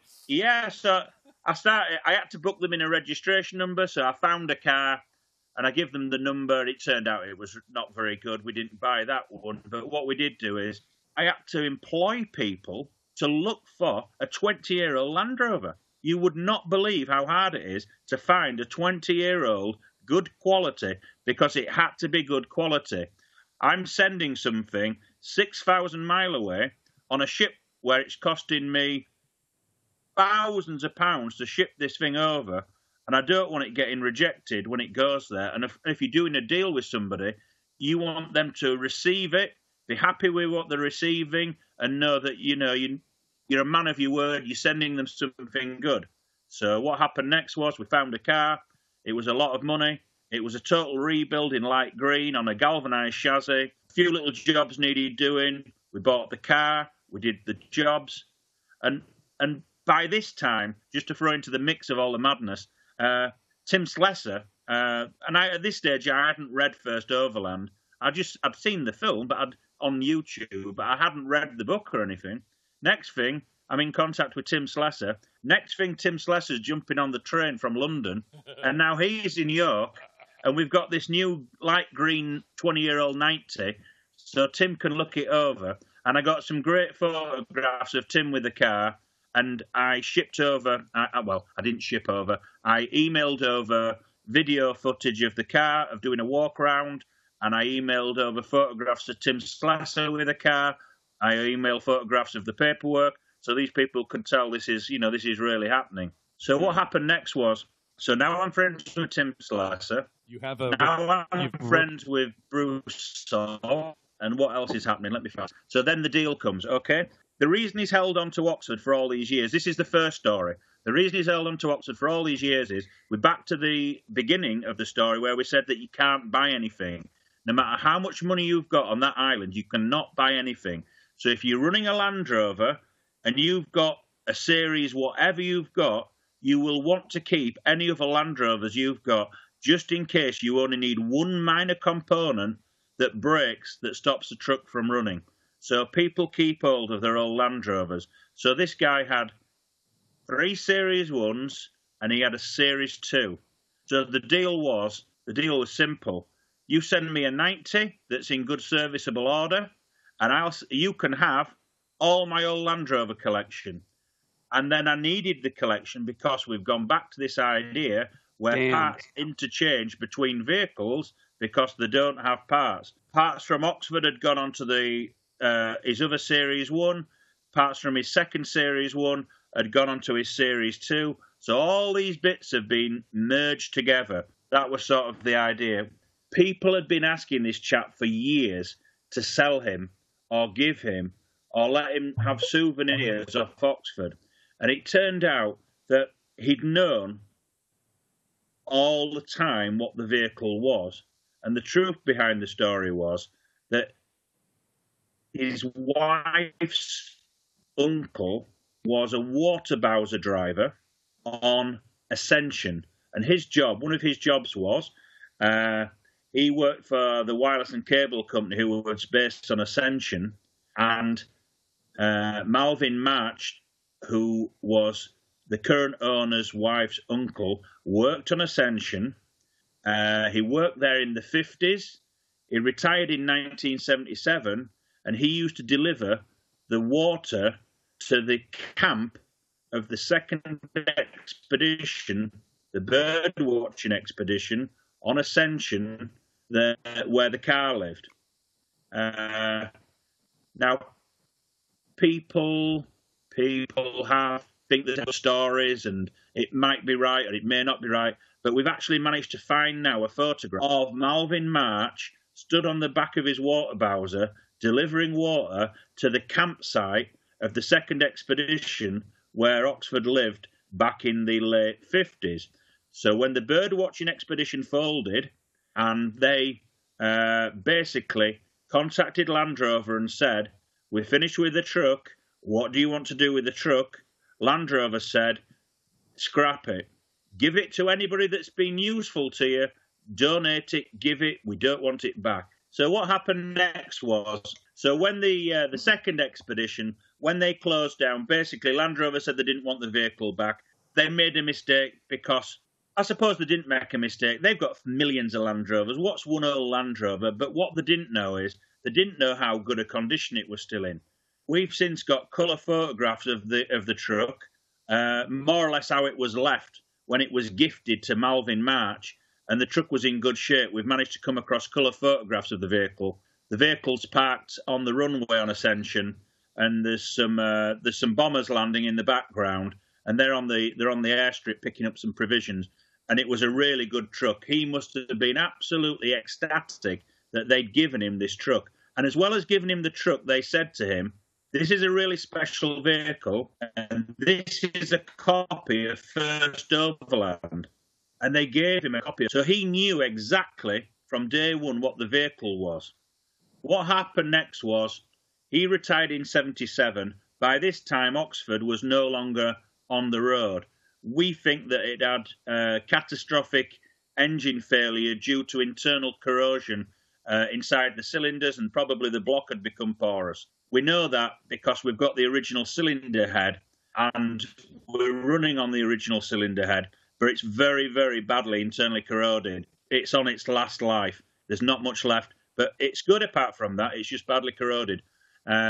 So the car was off the road, but this man's retiring, and he's taking his own car, which is an 88, and he's taking Oxford, the 86, and he's taking them both back home with him to St Helena as part of his retirement package. This is his truck he's using, the 88, and this is the car he's using for bits to keep it alive. So this is Malvin March. So Malvin March ships the cars, and he ships them to. We know this happened because he had to go to the police station, and he had to get authorization to be able to tow these vehicles from the dock back to his homestead. He got a tow rope, he fastened the two vehicles together, and the 88 dragged Oxford round St Helena, up the side of a mountain where the current owner was the man being towed in it, and the tow rope was cut, and the vehicle three-wheeled down a side of a mountain, extremely steep, to its final resting place, where it never moved again. And that was in 1977. So the vehicle never moved again. By this time, somewhere back on Ascension, the hardtop had been transferred. And what had happened is, we don't know exactly when, but we do know on Ascension, Oxford managed to, it looks like it's rolled down a hill. And it had some damage on the passenger side rear corner. The back corner was badly smashed into the wheel. They'd removed the hardtop and the rear door to try and straighten out the damage. They straightened out the damage, but they couldn't get the hardtop back on again. And they couldn't get the door to fit back on again. So they transferred the hardtop and the rear door onto the 88 because that's got a straight body.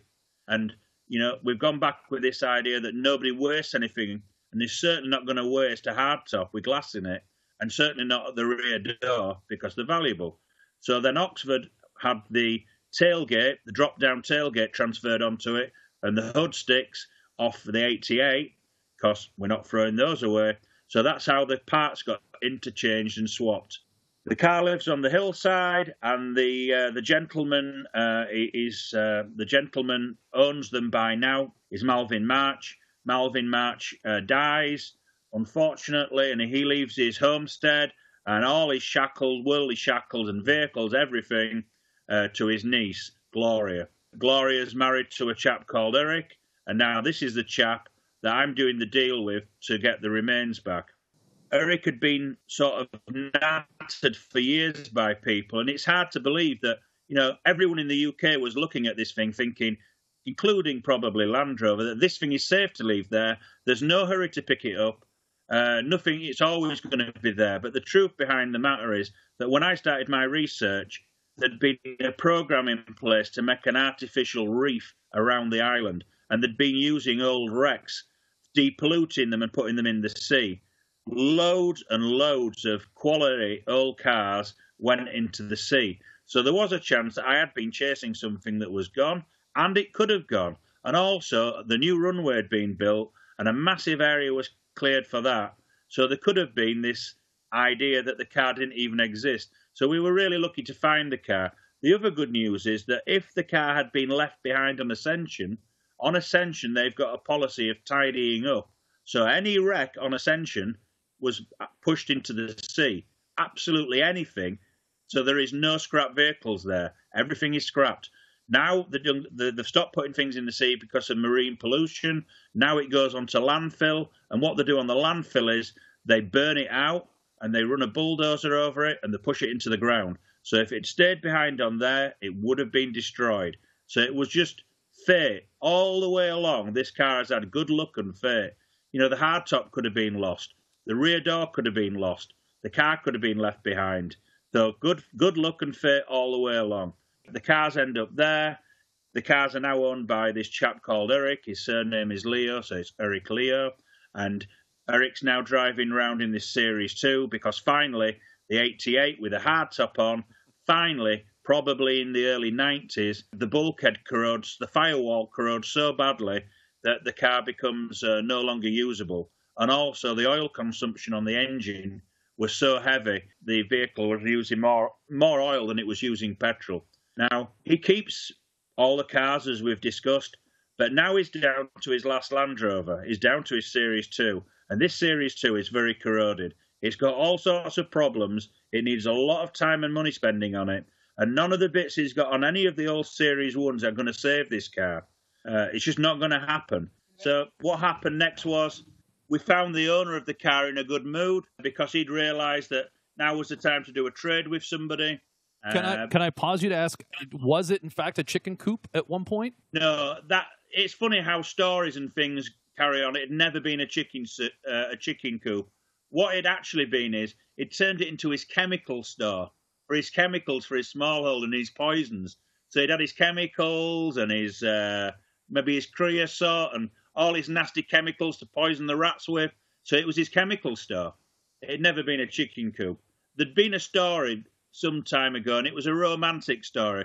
But we can bust those myths because I found most of the answer. It had been a store for chemicals and for things that he wanted sort of out of the way of people, to keep it dry, to give it some shelter. There might have been a story kicking about that that he would swap it for a chicken coop. But this is one of these fables and stories that have been kicked about, and I don't know for certain if this is true, but it never actually been a chicken coop. What had happened was, moving back from the purchase of the remains and how the vehicle had become remains was as follows. Oxford had lived where it had been towed to, the rope had been cut, it rolled down the mountainside to its final resting place. From its final resting place, it never moved. However, this isn't land that is owned by Eric Leo. This is the highway, but it's not really a highway.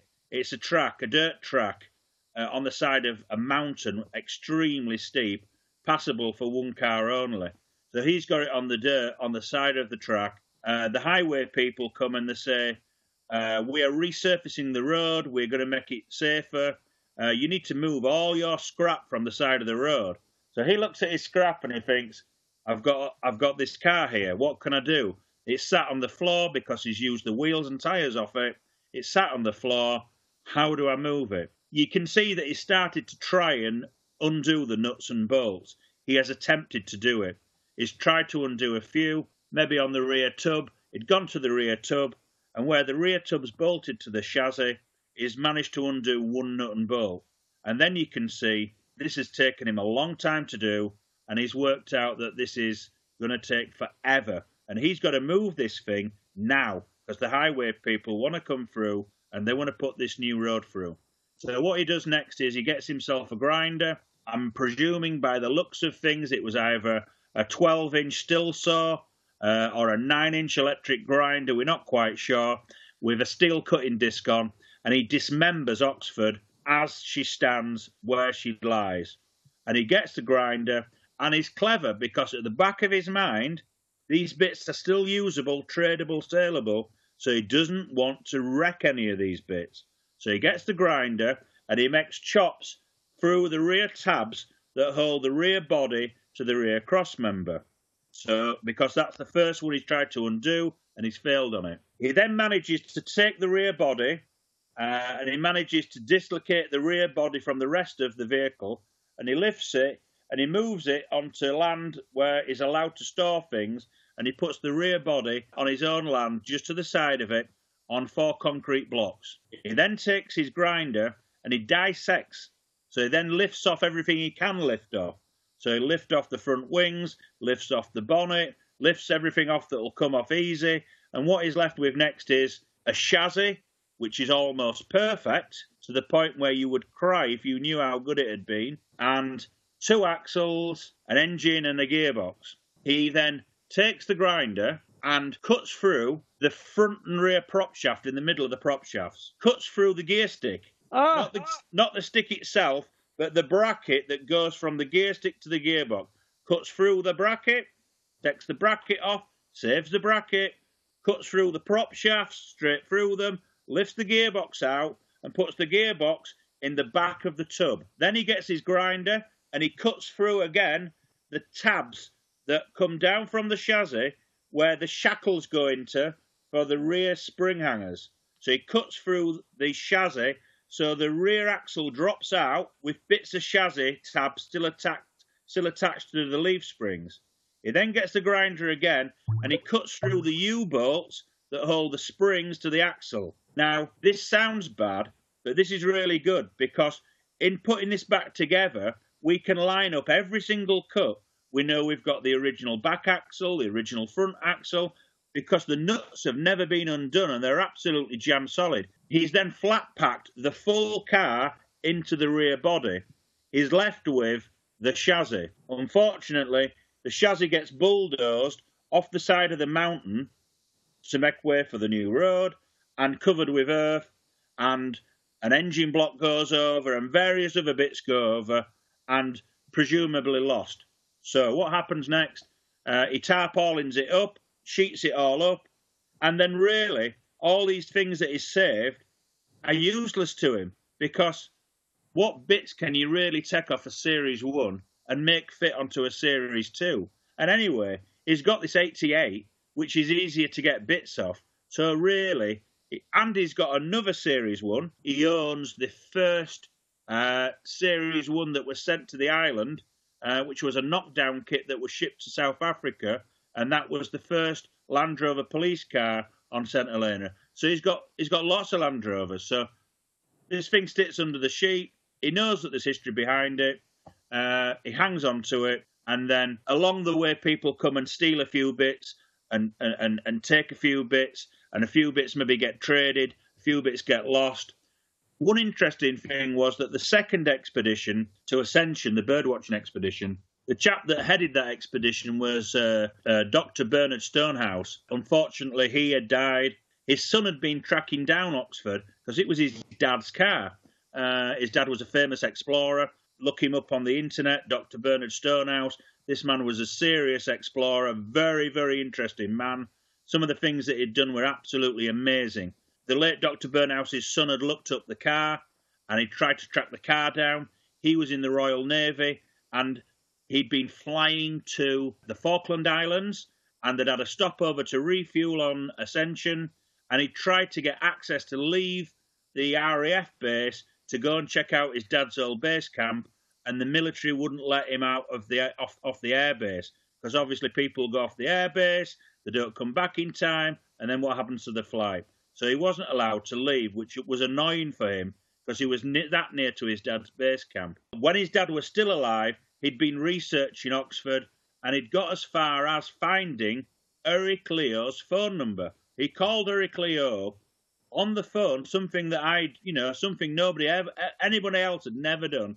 He'd called him up on the phone and said, I understand you've got my dad's old car. What's it like? I'd love to get the car back. I'd love to know about the car. So what happened was Eric Leo, instead of saying, yeah, it's great, I've got it all here, said, the car's scrap, which he gave up with. He gave up with the idea that the car was scrap. He said, could you send me a souvenir? And he said, sure. He said, well, how about the VIN plate off the firewall? And he said, yeah, that's fine. So Eric Leo unscrewed the VIN plate off Oxford, put it in an envelope and sent it to the UK in the post, which is still safe in the man's hands. We're currently running on a reproduction one, but it's in safe hands. One day he may give me, or we might trade, but it's in safe hands, and that's good. It was saved one way or another. We know where it is. It's safe and sound.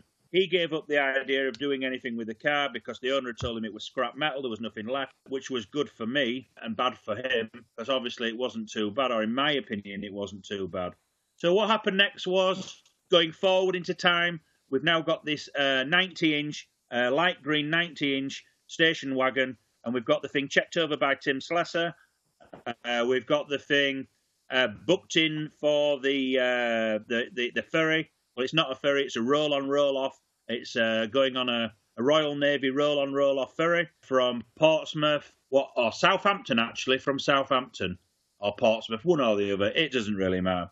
So my guy drives the car down. He gets a plane and flies back to Yorkshire. I pick him up from the airfield. The car goes on the ship. And then we've got this situation where I've agreed that they will have the car before we get the other car back, because they don't know me. And it's sort of like, I could be kidding them. I could not be the person that I appear to be.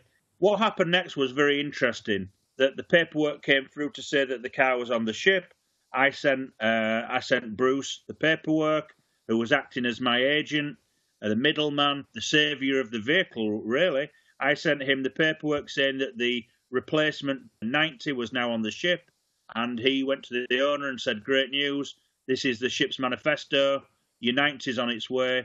And the owner of the vehicle, Eric Leo, after a little bit of thinking, just said, this is going to be fine.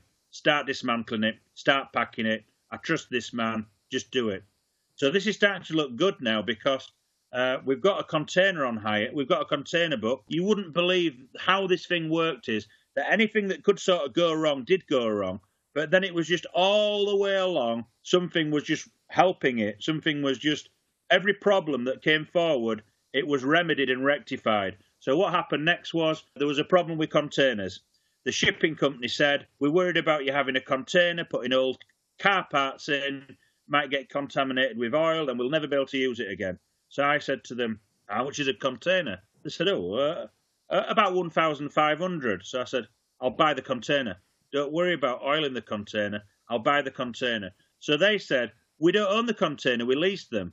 So then I found that you could go onto the internet, and if you have got the container number, you can check up who owns the container. I rang the container company up and I said, hello there, I'd like to speak to somebody about buying containers. So they quickly put me through to a department who obviously are used to selling thousands to customers, and here's this eccentric Yorkshireman wanting to buy one. Now, the good news was that the containers were on hire, and when they come to end of life, they have to be returned to their home port, which is London Docks, which means that if St Helena can't get a return for the container, then they have to pay to send an empty container back to London, which is big money. They're trying to sell them. They're trying to do something with them. So the deal was done, and I bought the container. The story behind the container, there was so much paperwork with the container and getting released onto the container that Bruce Salt, who is an ex-policeman, Bruce Salt went to the dockyard, which is a very small dockyard, and more or less stole a container. It's not really stealing a container, because on St Helena you can't steal anything because it's so small, and everybody knows everybody. But the red tape was getting silly, so he went down, found a shipping container, put it on a truck, took it back to his yard, and put it in his yard. And before anyone could say, no, you can't do that, I said, well, it's happened, and I'll just give you the money for the container, and I'm paying you to bring it back to London. So everyone's happy again from being sad. Everyone's happy again. Then the fun comes because he needs to lift the container off the truck. The crane breaks. So this great big massive crane to lift the container off the trailer into his yard, the crane break. So he has to then mend, Bruce Salt has to help mend the crane just to unload the container. This seems ridiculous, but everything along the way was like, no, it's going to, not. And then the next thing it'd be, everything's okay again. So the container gets filled. Bruce starts this dismantling of the 88. And I said to him, what's happening? What are you dismantling the 88? To get it in the container? I said, no. I said, just push it all in and just strap it all down. Don't dismantle anything. Just get it all, push it all in. So Bruce started work, bringing the things down from the mountainside, photographing things, and doing all the things that he could do and getting all these things organised. At the same time, I'm working on, because I'm working always a long time in front of whatever's happening now, has sort of happened, been planned a long time in advance. So by now I'm ordering chassis, I'm ordering the wiring loom, I'm organising and ordering everything required to rebuild this truck, because I know that it takes months to get these things. So I'm full-time now working on ordering parts. It then becomes very apparent that I need the old chassis, the chassis that's been bulldozed off the side of the mountain. Even if the chassis is rotten, I need the chassis, just so the authorities can look at the chassis and agree that I've got the original chassis. And the other thing, one of my friends advised me was, if you leave that chassis behind, and even if you don't need it, somebody else scrapes it up and collects it, they could claim the title to the vehicle. So you've got to have the chassis. We went back to Bruce and I said, I need this chassis. So he said, well, it's gone off the mountain. I said, I'll send a man on an aeroplane with a metal detector. We'll find this chassis. So he said, I'll speak to Eric. He said. He went to Eric and he said, Eric, this might be a deal breaker. Adam needs the chassis. So, he really needs it. He's got to have it. It alters it from being car parts to being a vehicle. When it's rebuilt, he needs to be able to prove title. So what happened next was, Eric's a wonderful person, just like all the rest of the St Helenians. Eric went and sharpened himself a machete, went down the side of the mountain with a machete, started chopping the undergrowth down, got himself some kind of a small spade, fork, and probing the ground to find where the solid rusty chassis was. He found it, he uncovered it, and then the next thing I get a phone call from Bruce, which is not a Skype call, a phone call, ecstatically from Bruce. Don't know what state it's in, not sure whether you're going to be happy, but guess what? We've found your chassis, so you've got a chassis. We've even found an old rusted engine block, so we've got these bits for you. And the chassis was rotten, and the unfortunate thing was that when he chopped up the car, he dismembered the car by grinder, death by grinder. He'd chopped off the steering relay, and he'd cut the chassis. So he'd cut through the front dumb iron, he'd cut through the front cross member and through the chassis leg, and he'd removed a section of the chassis with the steering relay in, still connected to all the arms, undone the nuts where necessary. And we'd got this section, when it came back to the UK, we've got a section of chassis, and we know what the chassis was like when he pushed it off the side of the mountain, and it was like new. And what's happened is the chassis has gone into the undergrowth with soil pushed on top. It's so humid, and all the little creepy insects and all the bugs and all the grass getting into it. It's just decayed the chassis. When they first uncovered the chassis, it looked really good. It looked salvageable. The climate had denatured the metal, and it set up a non-recoverable kind of reaction, where as it dried out, it became flaky and flaky. We've got the chassis. We've still got the shipping container. So what we've done is we've retained all the things like the chassis and the shipping container. And there is sections of the chassis that you could do something with. You might be able to do something with. And there is parts of the original bulkhead that you could do something with. So we haven't thrown anything away. Everything that's been removed has been saved, even down to the last nut and bolt, even down to U-bolts that were cut off to when the axle was taken off the springs. We've saved everything in the container so that you can always go back and reassess what's going on, reassess what you might be able to put back on the vehicle. For instance, the damaged rear wing. We've got the damaged rear wing. It's wrinkly. If we can find somebody with enough skills or a big enough press to press the rear wing, we'd put the rear wing back on, because then the patina would match the car and it's going to look good. But right now, I can't find the person with the skills to do it. Bruce is working like mad. He's working like mad, filling the container at his house.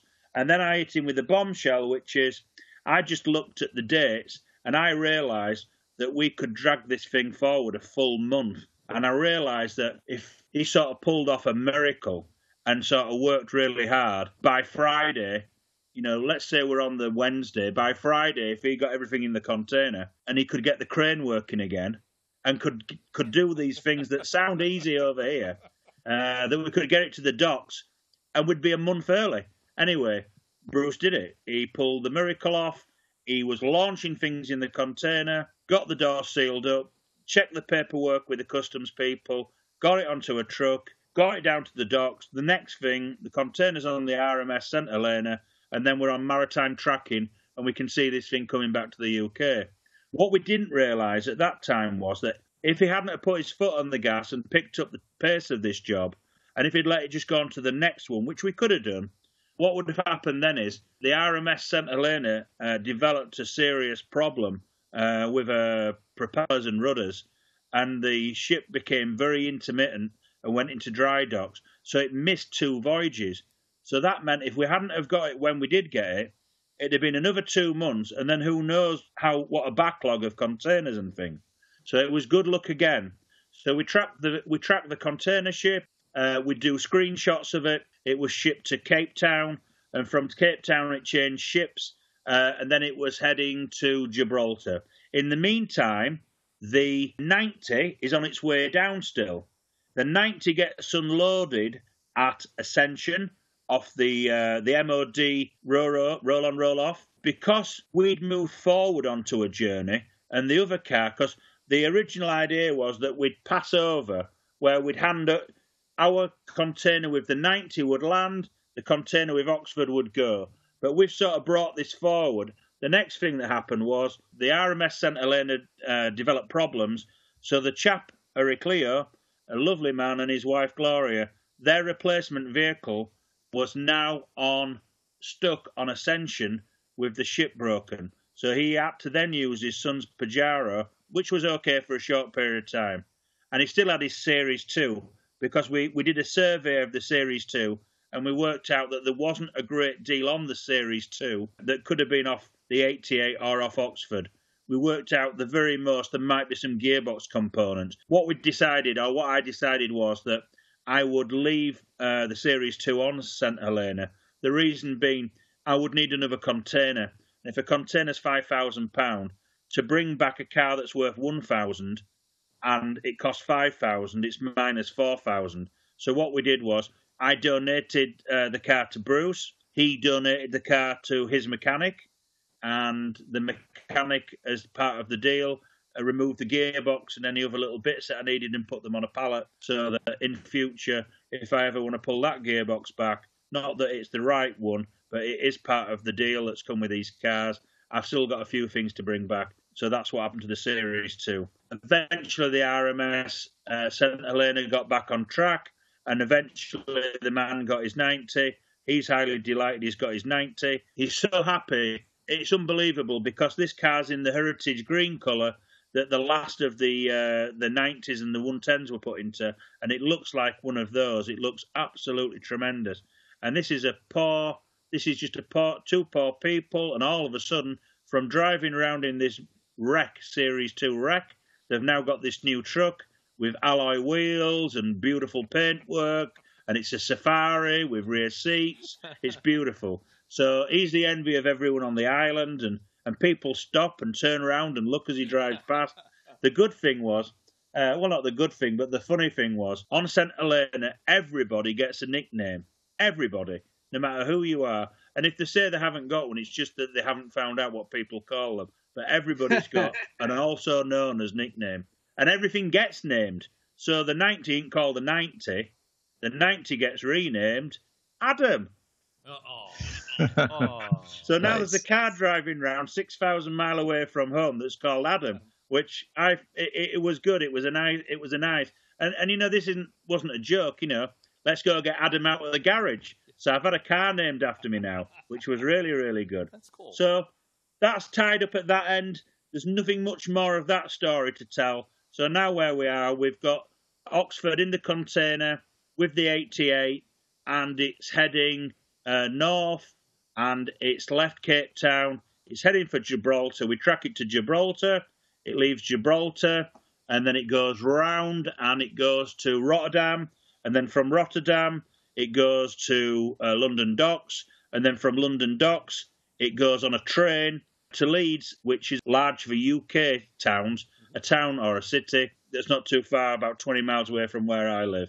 Part of the deal of bringing the container back to my home, which I paid for them to do, they send the container on a flatbed, and the flatbed's got two cranes on the side, and the two cranes grab the container and just do that and basically put it down where you need it. So now we've got the shipping container with all the goodies inside, and then it's a case to, once it's on the ground and it's on UK soil, and we're still keeping this thing reasonably secret because we don't need people knowing where it is, and we don't want people hassling us. And in the meantime, because of what Peter Galloway had done for me from the LRO, I'd agreed that he could run an exclusive on it because he had followed it for years. He'd put a tremendous amount of effort into trying to raise the profile of the car to try and get somebody to do something with the car. Peter, asked if he could do a story. I said, yeah, that's what I can, the least I can do for what you've done, because you put me in touch with Bruce. And what happens next is we arrange to meet up with Tim, because Tim's in a mad rush to see his old car. I bet. We get a crew of people together. I ring a friend of mine and I'd said to him that I had something happening. I've got something ongoing, and I'll tell you about it nearer the time when I can tell you. And I rang this friend up of mine that's a Land Rover enthusiast, and I said to him, would you like to come down? And he said, yeah. This chap's called Robert Sargent. He's a massive Land Rover enthusiast. He said, what are you doing? So I said, well, it's sort of a need-to-know basis, but you may as well know. I've got Oxford in the shipping container at my house, and I wondered if I've got Tim Slessor coming down, and we're going to unload the thing, and I wondered if you wanted to come down and unload it. And he's sort of like, you've got what in a container? Because I hadn't told anyone, not even my friends. I just kept the thing quiet while I did it. So he said, you've got what? So we opened the container. Just before Tim was coming, we went in because Bruce had filled the container. He'd sent me a load of gearboxes and differentials that were off later vehicles that he wanted sending to Ashcroft transmission for refurbishment. Opening the container doors for Tim would have been ridiculous because it was that full. You couldn't get in there. So we opened the containers up just before Tim came. We took out the things that were non-appropriate, like gearboxes and differentials from 90s and 110s, and put them outside so you could physically get in. We got a sweeping brush and had a bit of a tidy up and made the thing look a little bit more presentable so that you could physically get in the thing. Close the doors. Tim arrived. Peter Galloway's there. Graham Aldous is there. Done a really good job editing the DVD First Overland. And then what happens next is the cameras get set up. We fling the door. Oh, Michael Geary's there. He's the chap, fantastic engine mechanic who builds Series 1 engines and all sorts of engines. He was the chap that tried to organise the second Overland. Unfortunately, it didn't happen, but that's what they were trying to do. So he's been a big fan of this, and he's helping me all the way through. He's a chap that built the engine for me.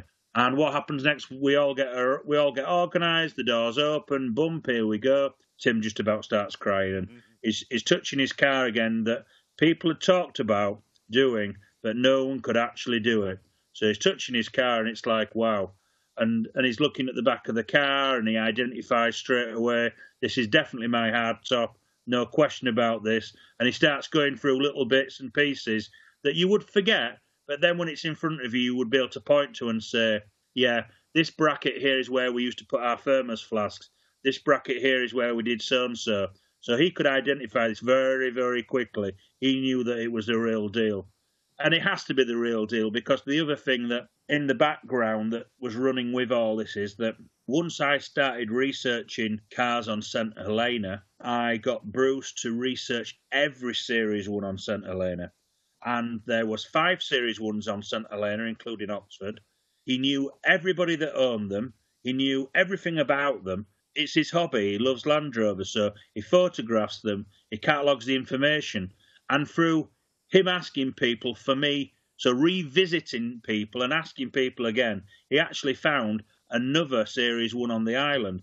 So what he did then was, this is going backwards, but he'd then gone through every Series 1 on the island, and I gave him the information of, I want photographing this, I want every detail of every car photographing to make sure that none of my bits had got interchange with another car. So we knew where we were. I knew how many axles there were. I knew what axles belonged to what vehicle, just to double check on everything. This was done very, very thoroughly. He checked out every pair of wings, every tub, everything you can imagine. He photographed it and sent me back the detail. And sometimes this would mean him going back and redoing a full set of photographs, which he did do. So that's in the background. So moving forward, in York, we're in the container. Tim's looking at the car. And then something really, it hadn't quite sunk into me just what this car meant to people. Graham Aldous said, is it okay if I touch the wing? I just like to touch the wing. Is it okay? So I said, yeah, of course it is, yeah. And he just touched the wing and he said, I never thought I'd touch this car. And then you start to very, very quickly realise, this had been a challenge for me to find this car and a challenge for me to bring it back. At this point, I still hadn't read the book, First Overland, even though Tim had given me a copy. Because like I said at the beginning of this, I'm severely dyslexic, and reading to me is the worst thing I can possibly do. It is hard work. Once you realise you've got something that people see as being in the top 5 Land Rovers on the planet, then you start realising that you're doing a good thing. And that alters things very slightly, because it means that even no matter how much something costs, monetary and time-wise, we're doing something now which is good. So I looked at build, and I thought to myself, I'm capable of doing this front to back. I can do all this because I'm doing it with the easy on. All I have to do is stop work with the easy on and concentrate on this, and I can do it. And I looked at it and I thought, how long will it take me to do it?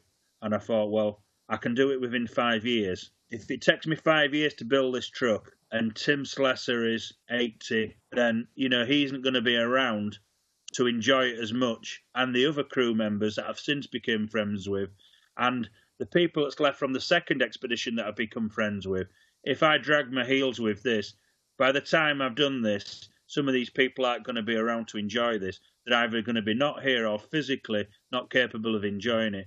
So I decided to just pour money into it. That's what we did. We started pouring money into it.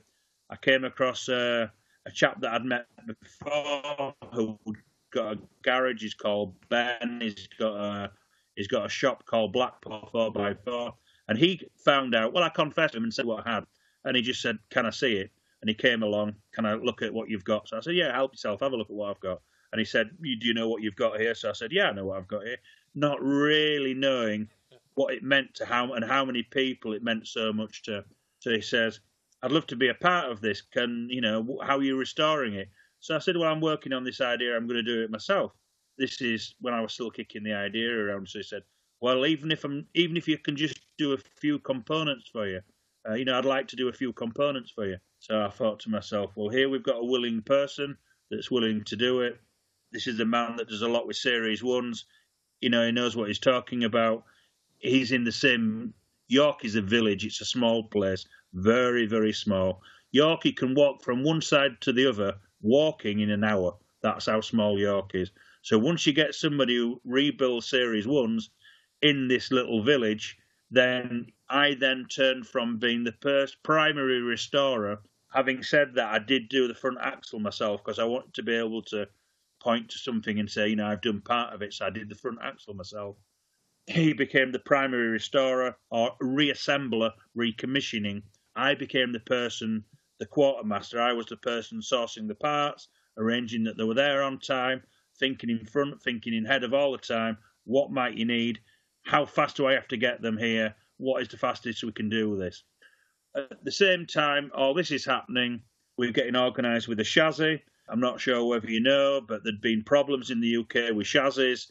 Production of replacement chassis had ceased due to a legal dispute, and chassis weren't being produced. Then we run back to this thing that I've been telling you about how the car is blessed all the way along. We get as far as needing a chassis, and we'd got this chassis organised from Richard Chassis. We talked to them about chassis. They said they couldn't produce a Series 1. They were willing to sell me a Series 2, minus the outriggers, minus the rear cross members, and minus a few bits. I placed the order because they've got a long waiting list for production. I rang them up to see where my order was, and he said, the problem's been resolved. We're now going to produce Series 1. So I said, when? And he said, how soon do you want one? And I said, well, I've already ordered this Series 2, so can I not you fill the order book with that order? So it brought it forward, so I get the correct chassis. And this is really good news. So we've got the chassis on order. We start looking at doing paperwork.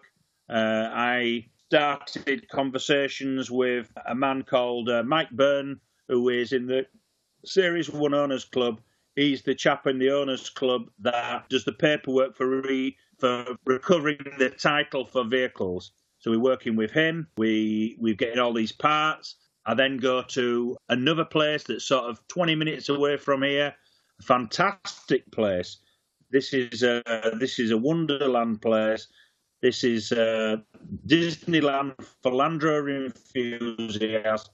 This is Blanchard's, and they deal in military surplus stock. And this warehouse and these lovely, wonderful people, Nick Blanchard and his dad, Peter Blanchard, have got everything brand new in stock, all bar the chassis I needed. But apart from that, they have everything, and I mean everything, new old stock, from an early 88 right up to whatever you can dream, they've got in stock. They are the people. Really expensive. However, if you want top quality and you want it now, these people can supply. And if you're doing one car and you want to do one car properly and just do one in your life that's perfect, these are the people to go and see. Go to Blanchard's, they're supplying me all the parts.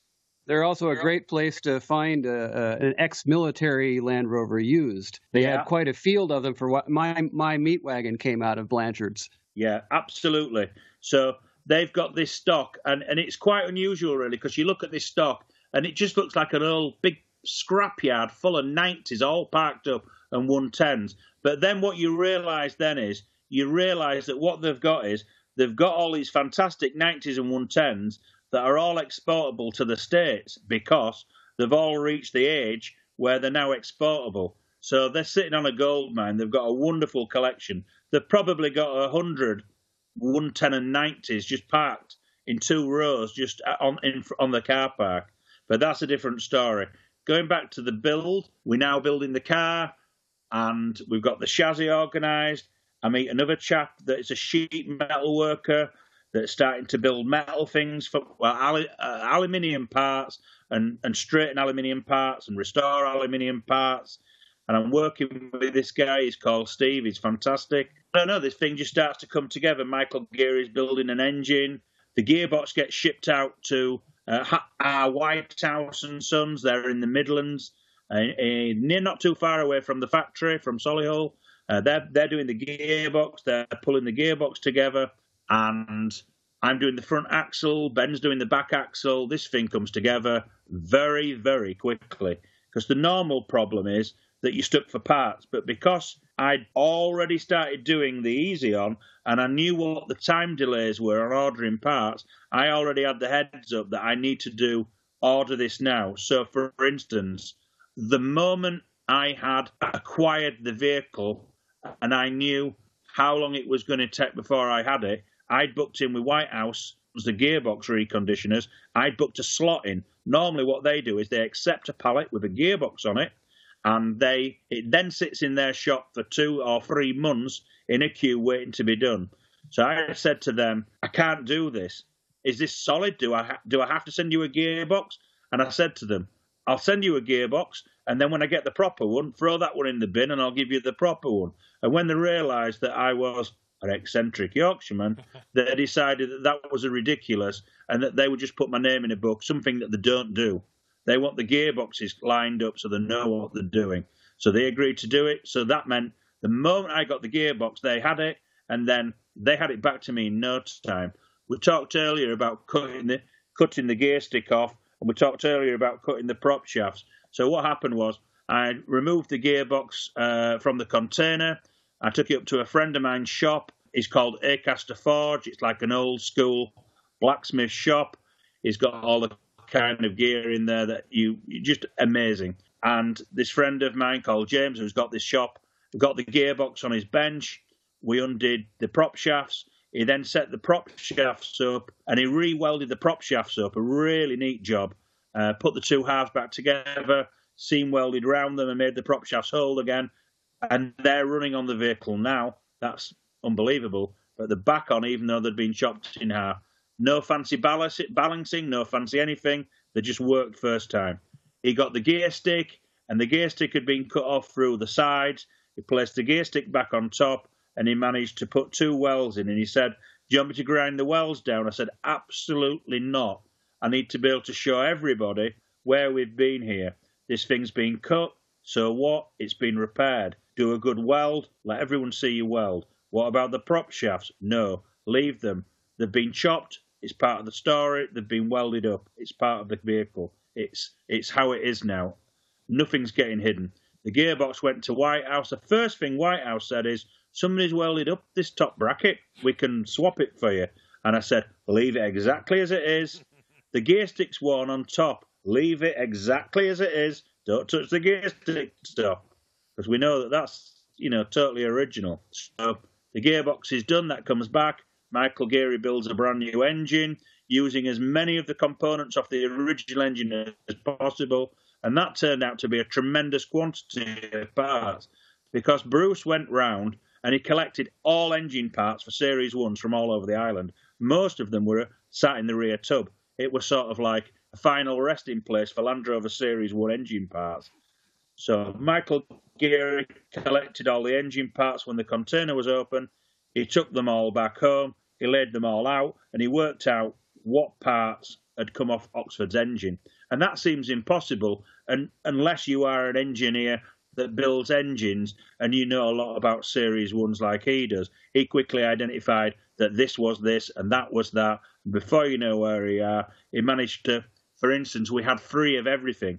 We had 3 flywheels. We had 3 rocker covers. We had 3 of this. We had 3 of that. And sometimes we had 4 of something.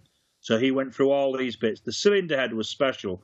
The cylinder head, we had 4 cylinder heads, and I lined them all up on a piece of wood, on the ground, on a piece of plywood, a sheet of plywood, and I looked at all the heads, photographed them from every angle, so I could sit down and study them. And then I realised that one of these heads sent the pictures to Michael Geary.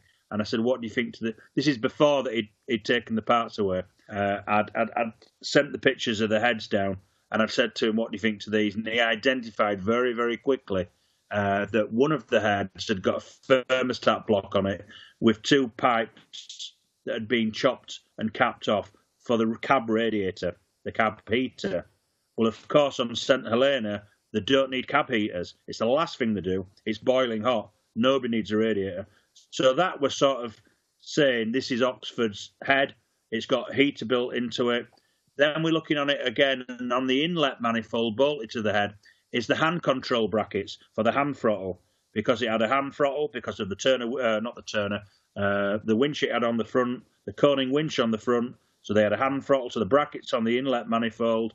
The inlet manifold had been drilled and tapped, and Michael Geary thinks that had been some kind of a vacuum device that had been set up. So maybe when it went back to the factory, they could try and work out something to do with vacuum. We're not quite sure, but it's like a modification. Certainly nothing that had happened on Ascension or St. Helena, something that had been done in engineering. When we turned the cylinder head over, the valves had been stamped, the inlet valves had been stamped with a punch, 1, 2, 3, and 4. And then we worked out that if you read First Overland, when the 8 cars came back, Land Rover stripped the engines down to assess them for wear and tear, and they did a decoke and they rebuilt it.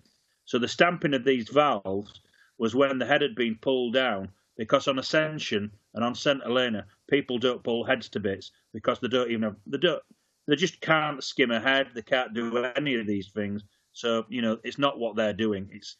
The good news came when we flipped the head over and we realised that, very unusual, the head actually was date stamped in the casting, and it was the right year and the right month. So, bingo, we've got the right head. So that's the engine done, and where we are with the engine.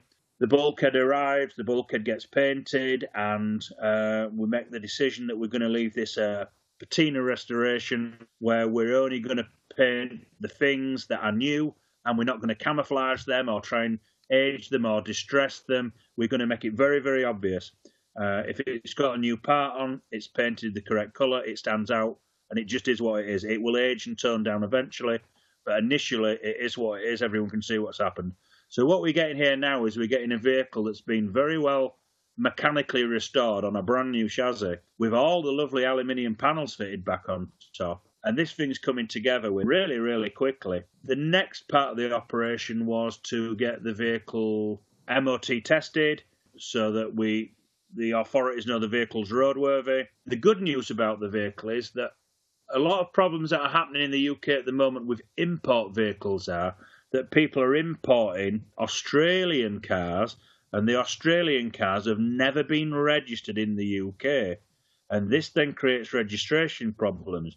However, Oxford is a UK car. We know the registration number.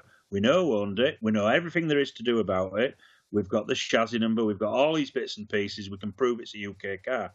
So by importing the vehicle back, although it'd been 60-something years on holiday, in reality, it's a UK car that's entering the country again. So it starts to make things a lot easier. So we drag the car back. We're rebuilding the car. And I'm processing all these different things. One of the things I'm processing is paperwork. Now, by this time, I had looked and I had read the articles Peter Gallagher wrote, and one of them showed the index card, which the licensing authorities had in the 1950s when the vehicles had been exported. So Cambridge, if you look at the index card for Cambridge, that says the car was lost or exported to Iran, and the other one says who it was registered, Dr. Bernard Stonehouse, and it's got the details there. So I then contact the licensing office, not the licensing office. I contacted the registry office who'd registered the vehicle originally, and it's just chance. Sometimes they've got the information, sometimes they haven't. In the UK, it's 50-50. Keeping records from all that time ago is a big thing. So I rang the local office up. I was talking to a girl, a young lady, and I said to her, under the freedom of information, I'd like to get information on this vehicle. Do you have it? She said, wait a minute, what's the number? She said, we've got all SNX numbers on record. So I said, fantastic. How do I get a copy of your information? She said, you've got to fill in a freedom of information request. I'll email you it now. You fill it in. You send it back to us. We charge you £20. And then you get the information that you want. And she said, there it is. Can I have your email address, please? I gave her my email address, and she said, are you Adam Bennett? Now, bearing in mind, she's in the Midlands, so this isn't someone in the same village. This is somebody that's living and working 4 hours away from here. So I said, yeah, that's me. She said, I was a student at York University. She said, I rented one of your houses. Oh, fantastic to speak to you again. And she was an ex-tenant of mine. You could not make up. I mean, she was doing me no favours. This was going to happen anyway. It was just fate that instead of finding somebody that could have been very awkward and not helpful, I found somebody that was enthusiastic, helpful, and she knew me. So she processed the paperwork. The paperwork came through. It's exactly what I needed. So I've got the paperwork from her. I've got the paperwork from importing the vehicle, because when you import a vehicle, there's paperwork saying what's in the container. I'd paid the duty on that. The milkman from the Series 1 Owners Club, whose real name is Mike Burns, he does the registration applications. He said that he'd do this for me. He gave me a list of things that he needed. And from the list of things that he needed, the MOT and these various pieces of paperwork, Tim Slessor did a covering letter which basically read something like this. I'd like you to support this application to get the registration number reassigned back to this vehicle. I can identify that this vehicle, I collected the vehicle when it was new from the factory on this day in 1955, because Tim's got his diaries and he can tell you what he was doing on every single day. So he wrote a letter to the licensing authority saying, I can identify this vehicle because modifications were made by Land Rover for our expedition, and only 2 vehicles were modified in this way, and this is my vehicle. Please, can we have the number back? So the licensing authorities decided that they'd give us it back, and this is another one of these fluky things. The paperwork arrived back from the licensing authority very, very quickly without no problems. It just arrived back. They didn't come to inspect it. They could have done. They could have asked a load of questions. They didn't do. They processed it very, very well, very efficiently. The paperwork came through, and the logbook came through. That's the V5. That's I'm trying to think. The title. So the title came through, and the date it came through was something like the exact date that First Overland had left the UK. Obviously, the year was different, but the month and the day was exactly the same. That you couldn't make up that it was the same thing. Another 30 thing. So we went, and once you've got the title in the UK, and the vehicle also had come through as historic, so it means that you don't have to pay to use the vehicle on the road. It's free of charge. I put some insurance in place, and bingo, we've got the car on the road. So there we go, really. And how long from the time that you received the vehicle, got out of the container, that Tim saw it, until it passed the MOT and was road capable? 4 months? No, less. Wow. 3. Wow, the whole story's amazing. That part is also 3 amazing. months. All I can say is, damn. Yeah, damn. Yeah, right on. So what happened was, you may know the story. Graham Aldous was an 11-year-old schoolboy. He was at the side of the road in London. His mum had sent him to the shops. He's just got a handful of shopping. He looks up, and Cambridge whizzed past him with all the equipment on it and 3 young men in it, and they were setting off for the airport as the first leg of the journey. And he went home and he said to his dad, I've just seen a Land Rover expedition vehicle.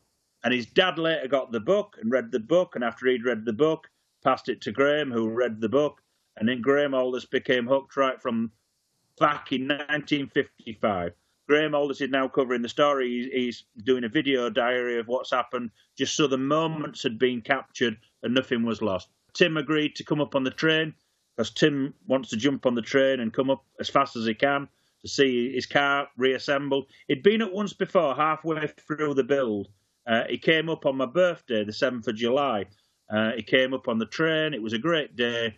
It was nearly there, but not quite there. And there was lots for him to see and look at. He even fitted some of the new parts, which was good fun. But on the day the car was done, Graham was there, and we collected Tim from the train station.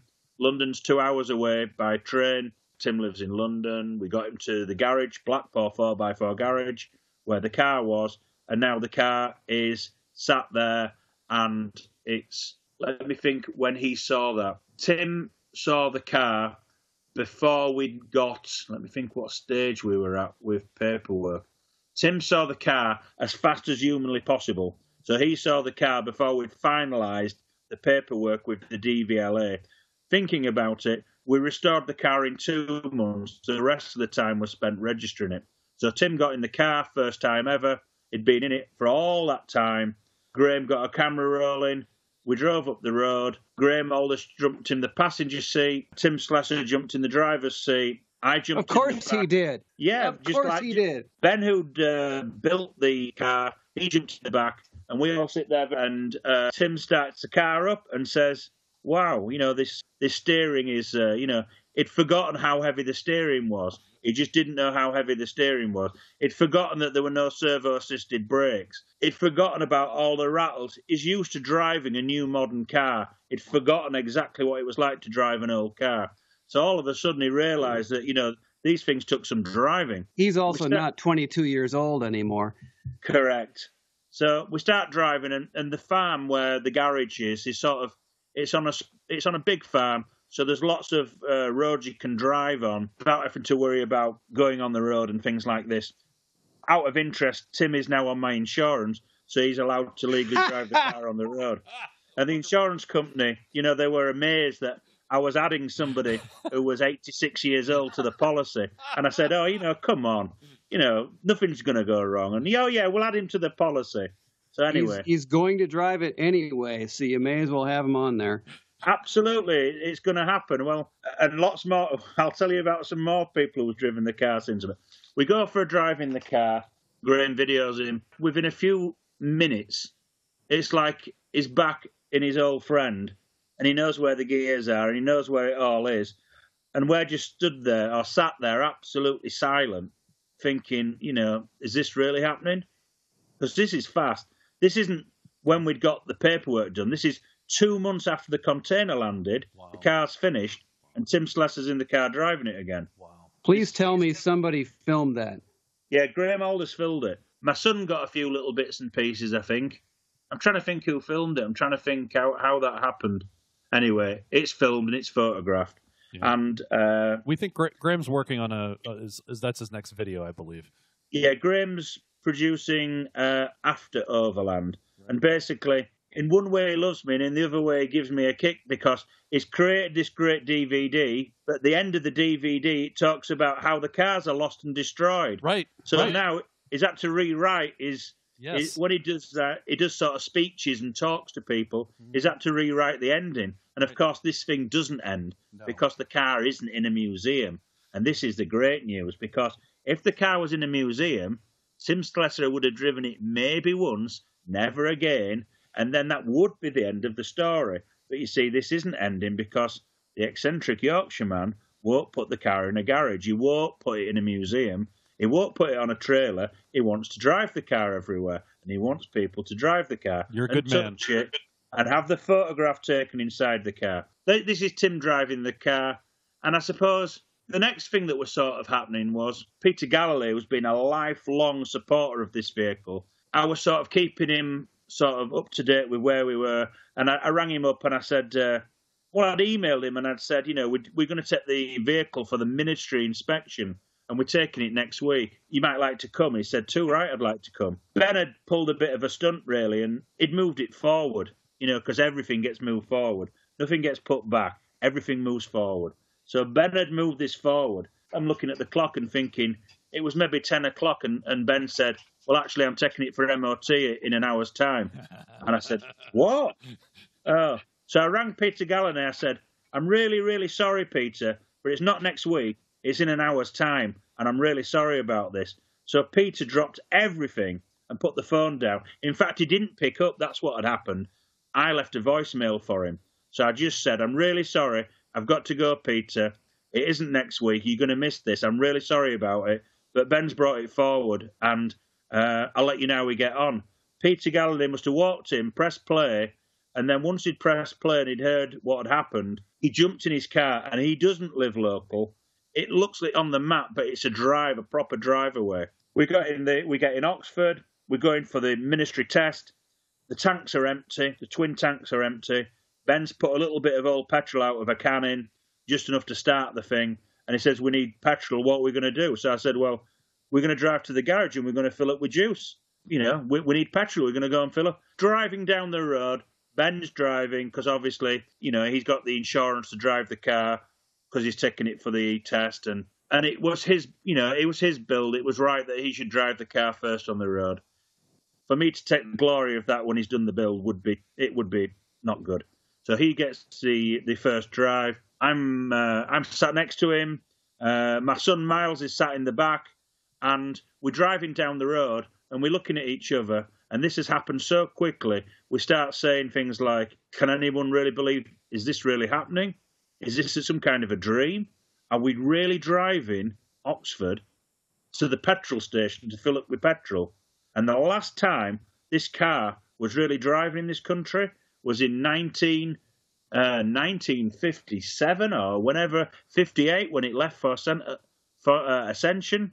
So we're just coming to terms with this, and we're basically very quiet. And I'm fumbling around with my iPhone trying to get video on, and my son's trying to make a little bit of a video. And as we're driving along, Ben says, "Look who's coming in the other direction." And he says, "Peter Galloway." So I said, "Well, how did he know where we were?" Well, Peter had worked out that he had to get his foot down quickly. His face, as he saw Oxford drive towards him, because this had, it'd come together that fast. He hadn't really realised how fast it had come together. And his face was sort of, I can't describe his face. So he spun his car around in the middle of the road, and he chased us to the petrol station, and we're just sort of filling up the car with petrol like you do. And Peter came, and it wasn't in reporter mode, it was in very shocked mode. So I said to him, "Why don't you let me drive your car, Peter, and why don't you jump in with Bennett and go for a drive in Oxford? Because that's what you do, isn't it? You go for a drive in the car." So Peter got in, and he was speechless, absolutely speechless. And we went for the MOT, and Peter came with us. Fortunately, Peter was with us because he had his camera, and he was able to get a load of photographs of taking the car for the MOT. This mad moment of Ben saying it's in an hour's time, I rang my other good friend, Land Rover enthusiast, Robert Sargent, who'd been one of the chaps helping us unload the container. A really, really good person to have sort of helping you do these, just for an extra somebody to speak to. How should you do? What do you think to this? A great guy. And I rang him up and said, "I'm really sorry for the short notice, but you're going to miss this thing."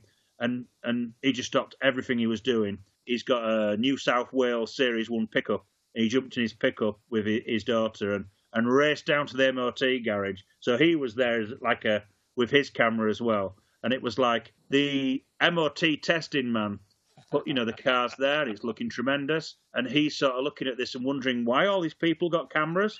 Why is everyone here? What is this about? This is an old Land Rover. Because the sign rating's not on. And he doesn't know he doesn't know the story. He's just doing his job. He starts doing his job, and he's very impressed by it. He goes on the lift, and everything's new underneath, and everything's good. And, he writes the paperwork out. Tremendous. And we drive the car back, lots of photographs, little video clips here and there where possible, and the car's MOT'd. So that's the first time the car drove on the road, and it was a real big thing. It was a big thing.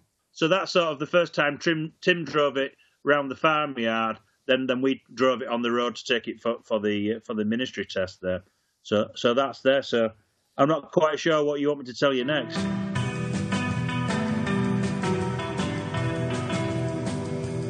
Next on the Centresteer podcast for the 5th anniversary edition, we talk with Tim Slessor. Tim Slessor is Land Rover royalty, and we felt very honored to speak with him. We called Tim on his cell phone. Though he wanted us to call him on his landline, there was a technical issue. Thankfully, the cell phone quality held up, and it was very good. Tim is one of the members of the first Overland and rode in the Oxford truck itself. He's 86 now, and he's only one of 3 that remain from that original overlanding. Nigel, Pat, and Tim are all still with us. Tim references the Yorkshireman, that is Adam Bennett, and the Cambridge truck. So we'll hear more about that from Adam himself next month. And now that interview, pretty much unedited and unfiltered. And look, let's go, do the best we can on the cell phone. I agree. So just want to make sure you know who's on the line with us. Myself, Harold, and Morgan. Gentlemen, say hello to Tim. Hello. Hello. Hello, Harold and Morgan. Nice to talk to you. Likewise. And you too, sir. we're great fans. We've been doing the show for 5 years. We're a monthly podcast. Every month we talk about Land Rovers, overlanding, adventuring. Our very first guest on the show was Graham Aldis. He was talking about the first. Oh, right. And he was talking about the first Overland and his other videos. And so it's for us, it's a great honor to have you on the show. We're going to make this our 5th anniversary show. So thank you for coming on. Well, it's a great honor for me. I'm a rabid Americanophile. I lived for 3 years in the United States, and I've written a book about my adventures, so to speak, in the American West. I lived for a year in western Nebraska. Most Americans, sophisticates from the East Coast, like yourselves, tend to say, Nebraska? What do you want to live in Nebraska for? Anyway, that's another story. But No. Actually, I would just say I'm sorry, Tim, and leave it at that. I'm from the Midwestern United States, so I have a little bit closer perspective on it. Oh, right. Tim, most Americans sort of seem to me to come either from the East or the West Coast, the flyover states, isn't it? Kansas, Nebraska, yes. And Montana. That's anyway, right. Let's get back to Land Rover. I'm always amazed that you folks are interested in Land Rovers, because you've got some bloody good vehicles of your own, like Jeeps and the big pickups. The Ford. You get them more out in the West. Anyway, well, that's very nice, Tim, but we don't say the J word on this show. Oh, we don't. No, it's okay. Okay, sorry. No. Censor that bit out. Censor it out. No. Actually, where Harold and I live, near Pittsburgh, Pennsylvania, is actually the original home of the Bantam Jeep. And, of course, the Bantam Jeep came from Butler, Pennsylvania, which is just about I can be there in an hour. Both Harold and I can get there in an hour's drive. And and Bantam could not keep up with the contract to provide the U.S. military with enough Jeeps in World War II. That contract was then given to Ford and Willys and other people, and that's the Jeep that was then, of course, sent around the world. And the Jeep, of course, is really the ancestral beginning of Land Rover, because all those Jeeps were sitting around the UK. Indeed. Mm-hmm. So there is quite a tie between this podcast, where we're based, Jeeps, and Land Rover. It's all a nice little connection, and I know if you like history, which I really do too. There's a great connection. Pittsburgh is named after a British Prime Minister, and so there's a great connection. Yes, absolutely.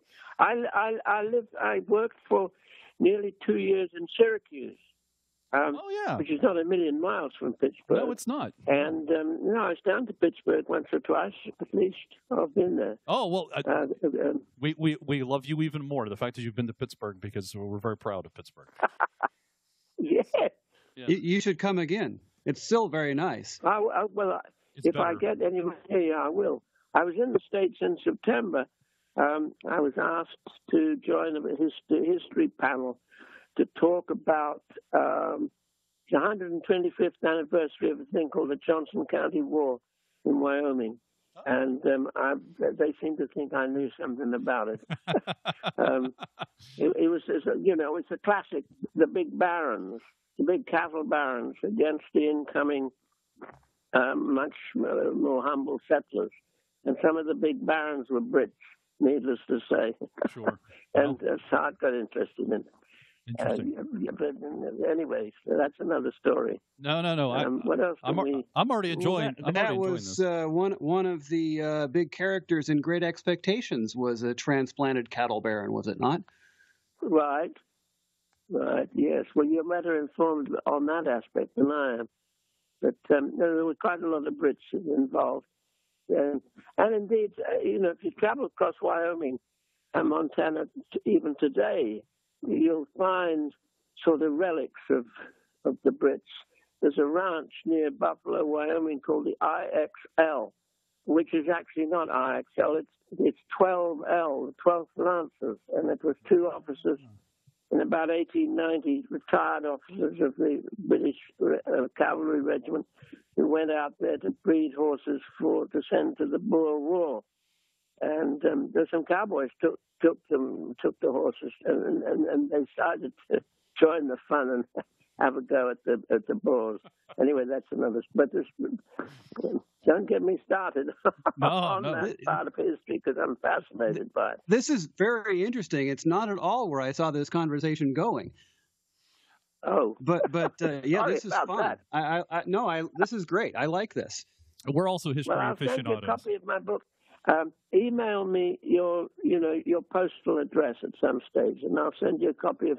It's actually published in America, but yes. In America, well, you could maybe get one. You can get it from Amazon. It's on called Amazon. Out West.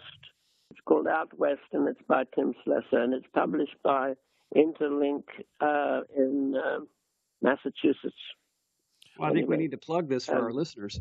Yes, and it is available on Amazon. I've already looked it up. It's, I believe it's. I thought I had the price here. I apologize, but it is available on Amazon, and it is stories about the Old West. And you wrote that, Tim, because you have that obviously have that fascination, as we do for history, and that's cool. I need to tell you about Nebraska.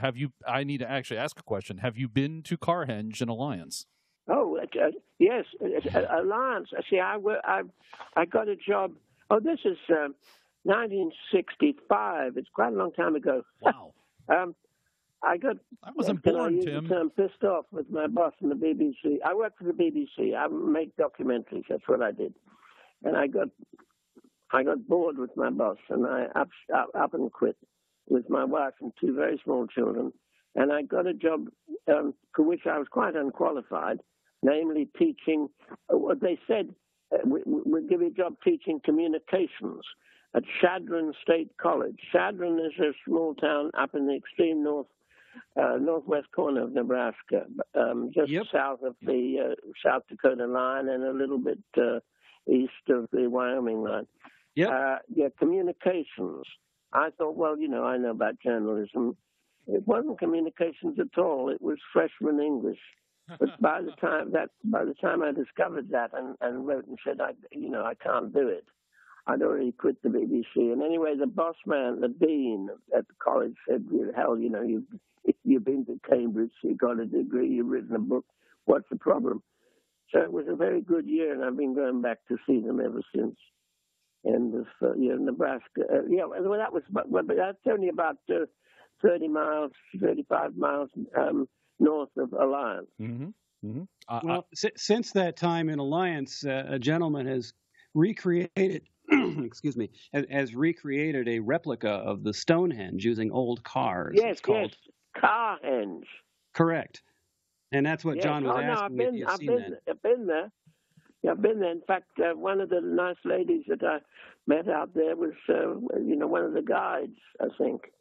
I can't remember the detail, but I've been to Carhenge. Yes, I was there myself. Sir. That's my stamping ground. Is Alliance, Chadron, Crawford, Scottsbluff, Mitchell. Mm-hmm. Oh yeah. Yes, indeed. Wow, what a destination for a Brit. North Platte. Well, yes. But marvelous country.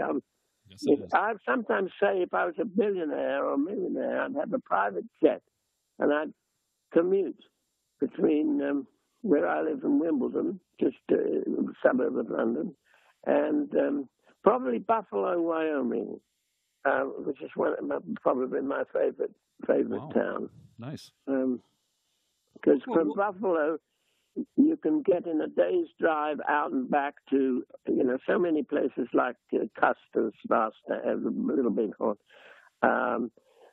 in the wall, which is a Butch Cassidy hideout, the Johnson County War. It's just, anyway. Well, I'm sure we're not talking about Land Rovers. We're going to do that now. We're going to do that now. We can do that, and I can tell you one way we can bring this back on topic is to tell you if you do want to come and see this country, an excellent way to do that is from behind the wheel of a vintage Land Rover. Yes. And I think you might know how to do that. Well, diverting but slightly. I don't know whether you know about this expedition that we did in 1955-56, first overland to Singapore. One of those two vehicles, the dark blue one, the Oxford car, which was exported and went off to St. Helena Island in South Atlantic and gave good service for about 30, 40 years, and then eventually, gave up the ghost. It was too old, parked in the grass, and the cab was removed and turned into a chicken coop. And people phoned me quite frequent, every 2 or 3 years, and say, we're going to bring it back, we'll bring it back. And it never happened. But about a year ago, a fella from Yorkshire did, and he bought it back in bits because it's a total wreck. And he spent for £40,000, which was, $55,000, rebuilding it. And it's now, it went down to Italy a few weeks ago to a classic motor show. And what he wants to do, I don't know if it will happen, he wants to ship it to Singapore and then have me and some others drive it back to the UK. Not the route that we went, because we couldn't go through Iraq and Iran and Afghanistan and all that. But you could do it through Uzbekistan and Kazakhstan. And anyway, I divert. But anyway, I'm always surprised when I see, because driving around in the US, you don't see too many Land Rovers. And when I do see one, I always go up, if they're, the gas station or supermarket car park or wherever, and ask them about it and explain my interest. And they're always everybody's always very hospitable. At the end of we know about the first Overland. At the end of the first Overland, it's not much talked about as the return trip. Was that as eventful as the trip getting there? We didn't attempt to retrace our steps back through Thailand and into Burma and up into northern Burma and then over the Stillwell Road. You know about the Stillwell Road? Yes. Built by General Vinegar Joe Stillwell, American. That leader, sometimes there's a Leader Road and sometimes a Stillwell Road. But it was built in 1943 by the Americans to get supplies into Chiang Kai-shek, the Chinese nationalist who was fighting the Japanese. But at the end of the war, in 1945, there was no purpose in the road. It was purely strategic. There's never been, still isn't, any sort of intercourse between the northeast part of India, Assam, and the northern part of Burma. Although they're only 200 or 300 miles apart, there's a different religion, different culture, different language, different everything. But as I say, the Americans built the road during the war. And in 1945, it was abandoned, and that was our problem. We were told, it's been abandoned. There's no way you'll make it. But extraordinarily, we did make it. Right. Much more, I would say easy, but easier than we had anticipated. And once we'd cracked that, then there was only one other place in southern Thailand where there was no road at all. But once again, the Americans came in a sense, to the rescue. The American military attaché in Bangkok got in touch with us. We were in Bangkok trying to work out. We figured we'd drive down the railroad.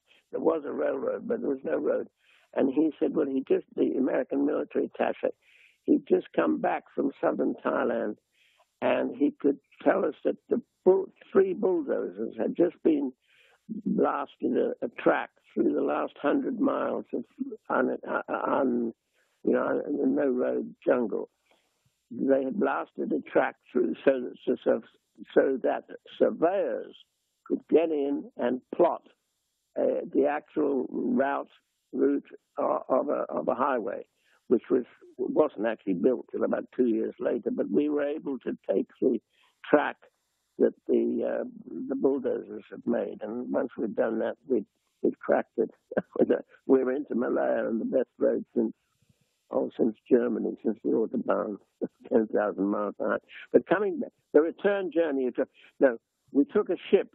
We had 3 weeks in Singapore, and then we took a ship with the 2 vehicles from Singapore to Calcutta and India, and then we drove back from Calcutta a rather different route to the one we'd taken on going out to Singapore, but back through India and Pakistan, and then into Afghanistan. And Afghanistan at that time, no great problem, and into northern Iran, or as it was then known, Persia, and then into Turkey and so home. That took us about 3 months, I think. And it was in Iran that the Cambridge truck was lost? In my book because, yep. Hello. I say it was the Cambridge truck was lost in Iran. Is that correct? Sorry, say again? The Cambridge truck, it was lost in Iran on a return journey? Yes. See, when we got back, the vehicles went back to the, as it was then, the Rover Car Company. They repaired them, and they lent the one I was involved with, the dark blue one, the Oxford. They gave that to a bird watching expedition, which went to Ascension Island, and then from Ascension it was shipped to St. Helena. The other one was lent to a 3-man expedition. I don't quite know what they were doing some research work in Iran, or as it then was Persia. And 2 of the crew flew back. I don't think it wasn't a fallout, because it was always arranged that they had to be back, and leaving the 3rd one to drive the vehicle back. But at night it came off the road and fell down into a sort of bit of a chasm, sort of mini canyon. And it was lucky because the headlights were not affected, and someone coming along an hour or 2 later saw the headlights at the bottom of the little canyon and went down and found the driver, who was trapped, broken in both his legs, and he was taken off to the hospital, and nobody knows what happened to the vehicle. I met for the first time, about 3 months ago, I met the driver who came to a bit of a sort of party that was being thrown. Anyway, you switch me up, I can burble on for hours. No, that's great. I don't think many people know what had happened to the Cambridge truck. So, well, Adam Bennett is he's trying to sort of mount not an expedition, but he's doing kinds of research to try to find it. I've told him, I'm not normally a sort of pessimist, but I told him he's really, in a polite way, he's wasting his time, because it will have been sort of cannibalized almost immediately by the peasants living in that particular rather remote area, not very far from Mount Ararat, old Noah and all that bit. Yes. So it's a fairly remote part of Persia, of Iran. And I don't think he'll ever find it. But still, he's such an optimist, it's difficult to switch him off. Well, he's on a mission from God. Yes. Well, I don't know whether you see Yorkshiremen to Brits. Yorkshiremen are sort of rather special. You get what you see. If they say they'll do something, they'll bloody do it. They're very direct and sort of attractive. He's not by birth or anything a wealthy man. He's made quite a little bit of money. Well, he must have, because he was prepared to spend a packet on that, on rebuilding the Oxford. Getting the Oxford car back from St. Helena cost him probably $10,000, and he had to send another Defender, a newish Land Rover, out as a swap, because the guy who had the wreck didn't really want to let it go. I don't know why he wanted to hang on to it, but that's the way it was. But Adam Bennett, he's a good man. Good man. Yes. I have a specific question because of my heritage. On the trip out on the first Overland, and did you go through Bulgaria? Because my family history is Bulgarian and Macedonian, and that part of the journey seemed to be glossed over. But I'm kind of curious if you had any memories of Bulgaria at all, or did you go through that? No, okay. No, we didn't. We went. I mean, we went. France, and then we crossed the Channel from England, and we went to France, Paris. Then we had to go to Germany, I think to Cologne, to pick up some photographic kit that had been supplied to us by the National Geographic magazine.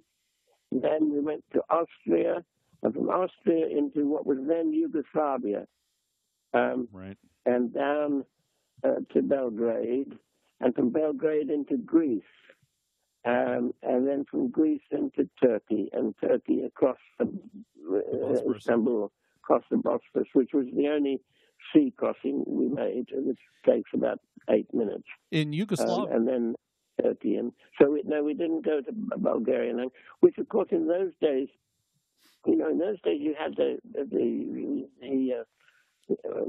Iron Curtain and... when you were in Yugoslavia, did you happen to get to Lake Ohrid? Do you remember? Lake Ohrid? It's Ohrid. Say again? Ohrid? Ohrid is it spelled? No, if we did, I don't remember. Not a problem. No, that's okay. That's where my grandfather's from, so I'm just kind of curious. That's all. Right. Yeah, just kind of curious. He emigrated to the U.S. in 1922 or 1921. So, that he was there. Anyway, thank you for that indulgence. I was just kind of curious as when I watched the video. Oh, no, not at all. Yes. Not at all. Yeah, and I think we need to plug that video in the show notes as well, because it's a phenomenal video, and the information from Tim and his cohorts is very good in that. Now, when you talk about the video, you're talking about Graham Aldis's video, are you? Yes. Yes, sir. Yes. He's making another one about the sort of rescue and restoration of the Oxford car. In fact, he's coming to my apartment in about today 1 week to interview me about it. I don't know that I can help him much, but he's a good friend. So yes, he is. Do what I can. Yeah. I think you've perhaps done a little bit of a leak, because we were talking to Graham and he said he was working on something but didn't want to tell us what it was. Well, I think that's what it is. In fact, I'm sure that's what it is. That sounds excellent. He also made he's done a bit of a video. You see, 2 years later, Barrington Brown, the photographer on an expedition, and I bought a Land Rover out of Rovers, went off and did an assignment for we drove as fast as we could to India. And I think we were London to India in about 3 weeks, exhausted when we got there. Because we were on a sort of totally commercial thing, making some documentaries for the BBC and for the BBC educational thing. We did a film for kids, for 12 and 13, education, that you could life in an Indian village, that kind of thing. What Rover was that? Graham Aldis got hold of the film, and he sent it to me, and I said, well, no, it's not very good. It's not solid enough. So, but he's a great trier, Graham Aldis, and I think he'll make a good job of the sort of second half about the restoration and the restoration of the Oxford car. Yeah. So agreed. So this second trip that you and BB took, what Land Rover? Sorry, say again. The second trip that you took with BB, what Land Rover was that?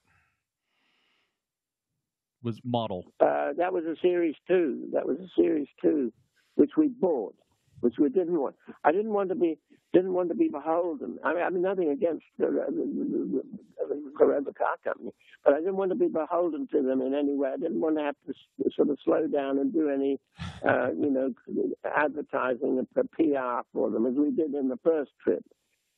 So we bought the Land Rover for cash, and when it eventually came back to England, driven back by some other people, I flew back. We sold it. Oh. So I really don't know what happened to it. Oh. I think Adam Bennett is sort of. He's looking for it. That's a very, very specific directed collection for him. It seems to me.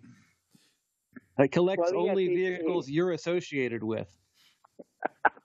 Well, he's a delightful eccentric, but he is an eccentric. I mean, anybody who's going to spend that amount of money bringing a wreck back from St. Helena, wholly admirable, but pretty eccentric way of spending your money. I mean, as I say, I admire him, and I get on very well with him. He's an entertaining character. Well, you inspired a number of people over the years, including us, to take journeys and use Land Rovers. So those are very storied cars, and they're very important and special. What Adam Bennett is doing is, I think, is a wonderful thing. And it's actually the amount that he's paying to do a restoration like that, including the recovery, is actually not outlandish compared to what it costs to get or rebuild a Land Rover here in the U.S. I was going to say the same thing. That's a reasonable price he's paying. Well, that's interesting. If I told you, I could tell you how much I've spent on restoring Land Rovers, Tim. It's not comparative to what I think that Adam has spent. It's probably in the same ballpark. It's wait till you see the bill, John. Yeah, I know. Right. Yeah, Harold's restoring a Defender for me. I think it's going to be a second mortgage on the house. Oh dear. Well, but on the other hand, for what they sell for in this country, you could still make money. So, absolutely. Yes. I mean, as I say, going back 10 minutes, I'm quite surprised at your enthusiasm for Land Rovers. I mean, they're fine vehicles, but as I say, I won't use the J word, but you've got pretty damn good vehicles yourself. I was walking along the street about an hour ago, and two of those, what do they call them, that the American Army, Humvees? Oh, God, what are they called? The Hummer, yeah. The Humvee. Yeah, Hummers, yeah. Two Hummers went by.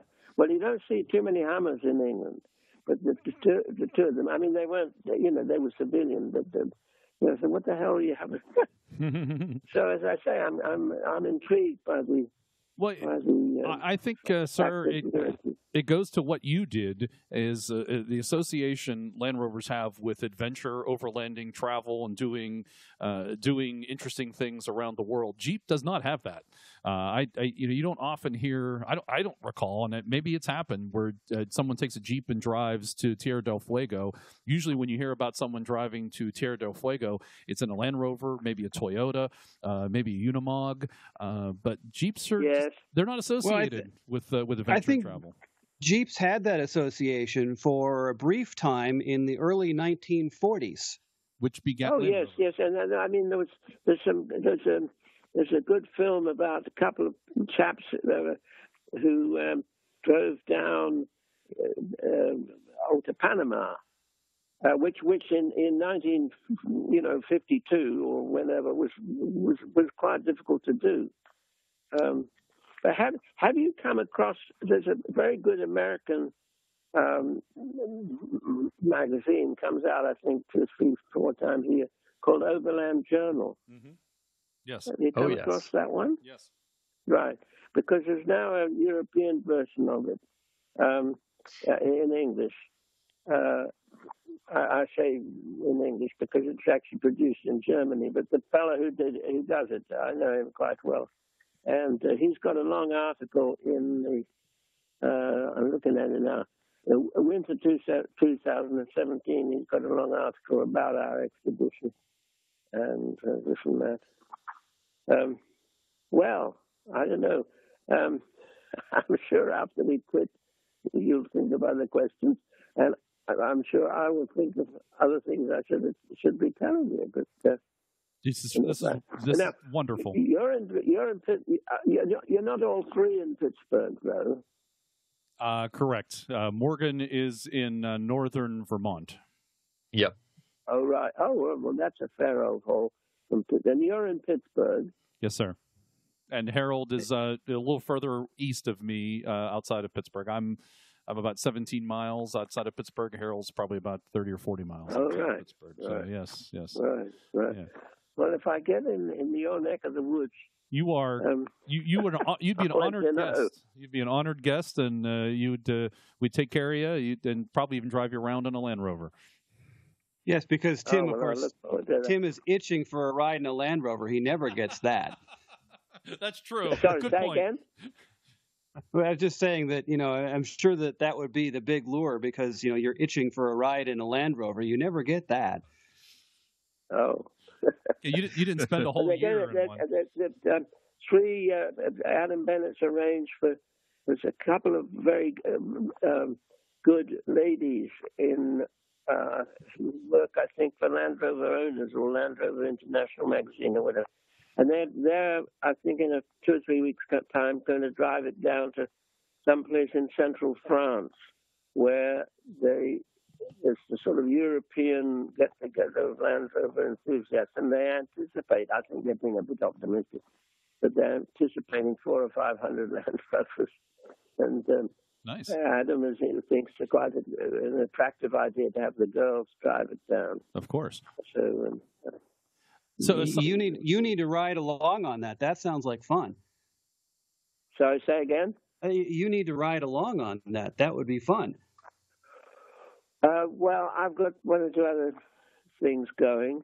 I think I'll let them go on with it. It's been down to Turin in northern Italy.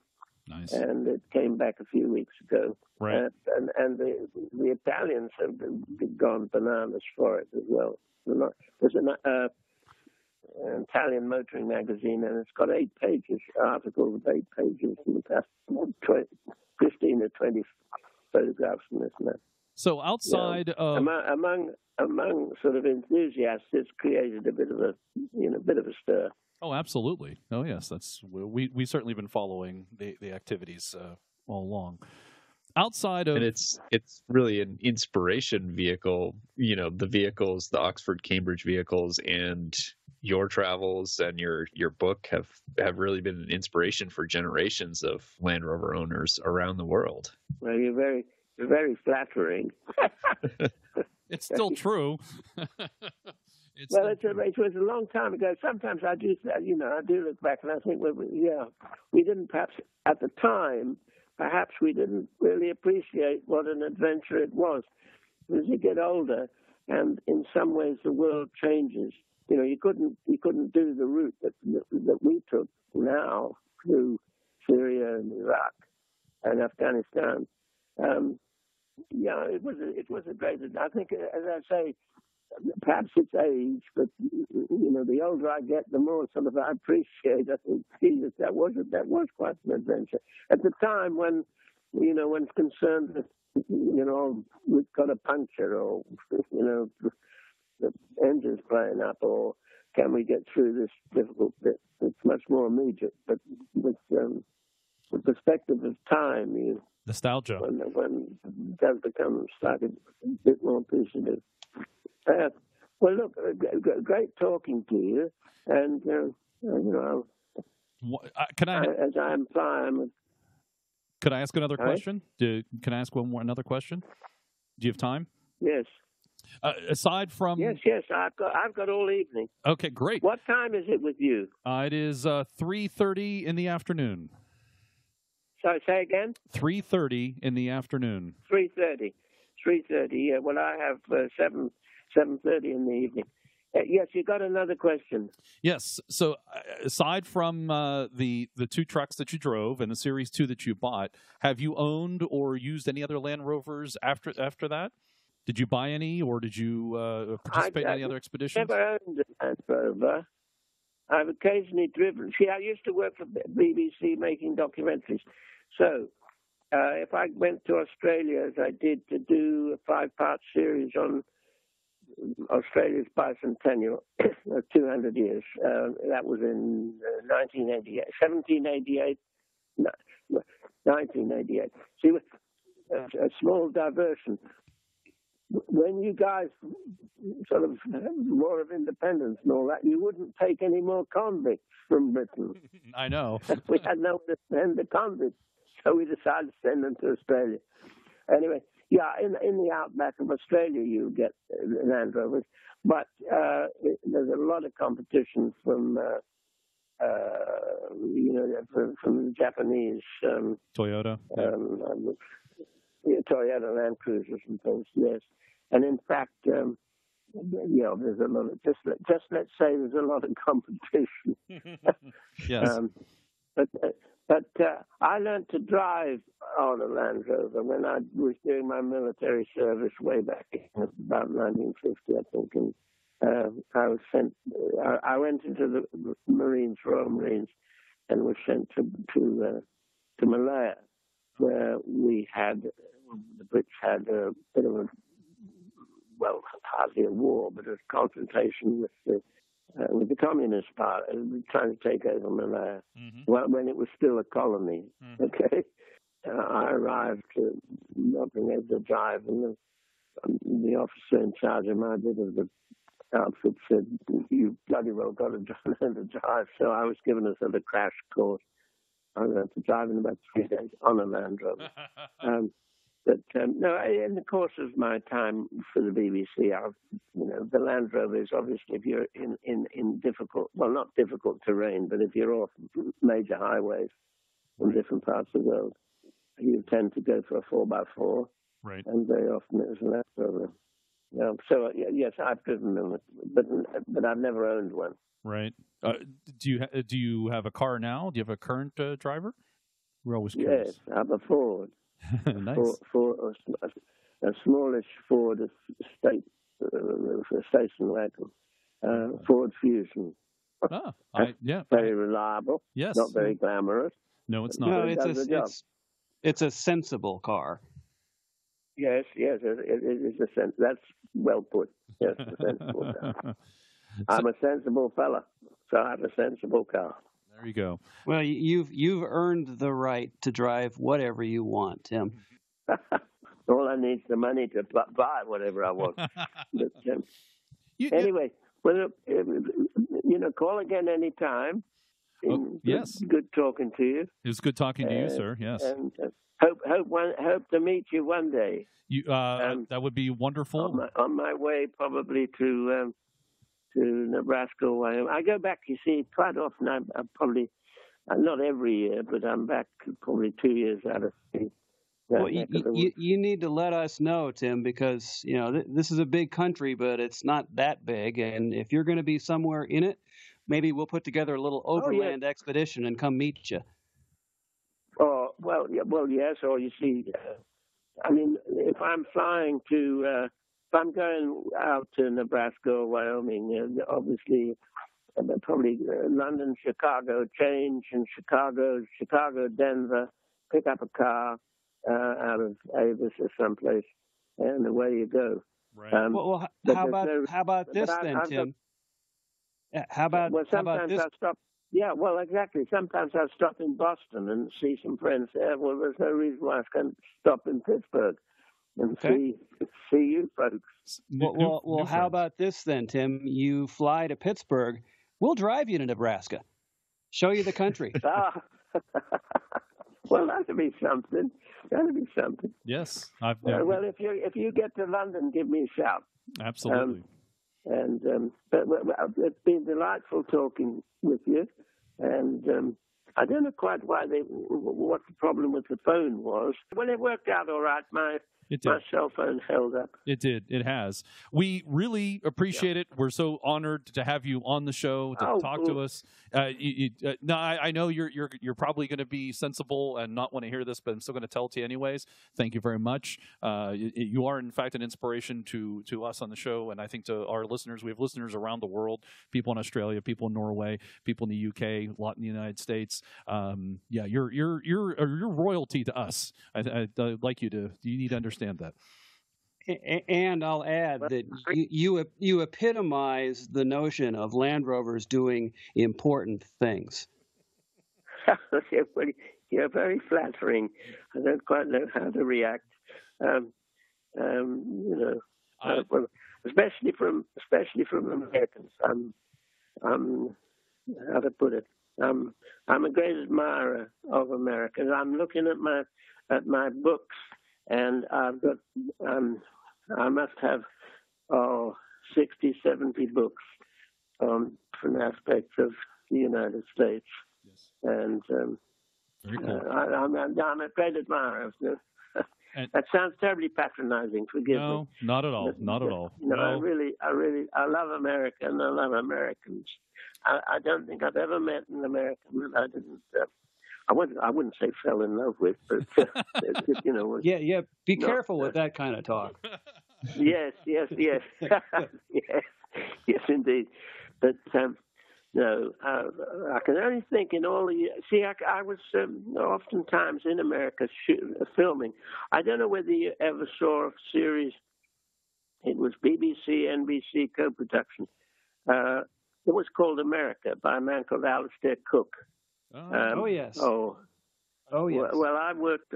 Alistair Cook was quite well known in the U.S., operating mostly out of WGBH in Boston. Masterpiece Theater. Masterpiece Theater. That's the one. Well, he did a series of 13 one-hour documentaries, history of the United States. Okay. And I worked on. I was the director, producer of three of those, and I worked on other films with him. Subsequently, I did one with him about Mark Twain, and he was a very keen golfer. He wasn't terribly good, but you didn't tell him that. And he wanted to do a film about golf, and I directed that. We started in where the hell did we start? Oh, we started in Gloucester Cathedral in England, because on the stained glass window there's the first known sort of picture of a golfer, of a monk in about 1350, I think. That took us all over the States. Well, you know, Harold is from Arnold Palmer's hometown. Oh, right. Yeah, Right. Latrobe. Right. Mm-hmm. Well, subsequently, my son got interested when he was about 17, 18. He wanted to study golf. Well, you couldn't do that in England. So Alistair Cook said he'd talk with, because he had good contact, he'd talk with the boss of the U.S. Golf Association, the USGA, which I think headquartered in New Jersey. And the answer came back: if your boy wants to study these things, he's got to go to Michigan State or Texas A&M. Well, he went to Michigan State and did his 3 years. It wasn't. It's not a degree in golf. It's a degree in sort of man management and accounting and all that, and an element of sort of golf design. He now runs, thanks to Cook and thanks to the USGA. My son is now the boss or CEO, whatever you call it, of the #1 golf design company in Europe. Oh, so very cool. You know, that was all due to Americans. Yes. Oh, you get me started on Americans. I go on all evening. No. Anyway, look, very splendid talking to you. And, try me again sometime. Absolutely. Thank you very much, Tim. We would love to. Yes, and well, one of the things we really love to do on our program that you have greatly helped with today is capture the voice of so many people that we have, read books by. So thank you for spreading your story in another medium for posterity. Well, I don't know what to say. You're very flattering, and you're wonderful. You're wonderful. Love you. It's been a pleasure. Okay, we'll look. Well, don't want to lose contact. Give me another shout sometime. We'll continue. Absolutely. Thank you very much, Tim. So thank you very much. Meanwhile, okay. Have a good evening. Bye. Bye-bye. Au revoir. And you. Bye. Goodbye. Goodbye.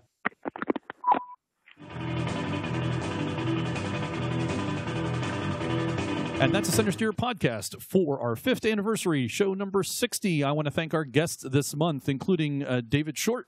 Thanks, guys. Appreciate it. And just a reminder that the Rovers at Wintergreen is coming up first weekend in April, and our Mid-Atlantic rally will be the first weekend in October.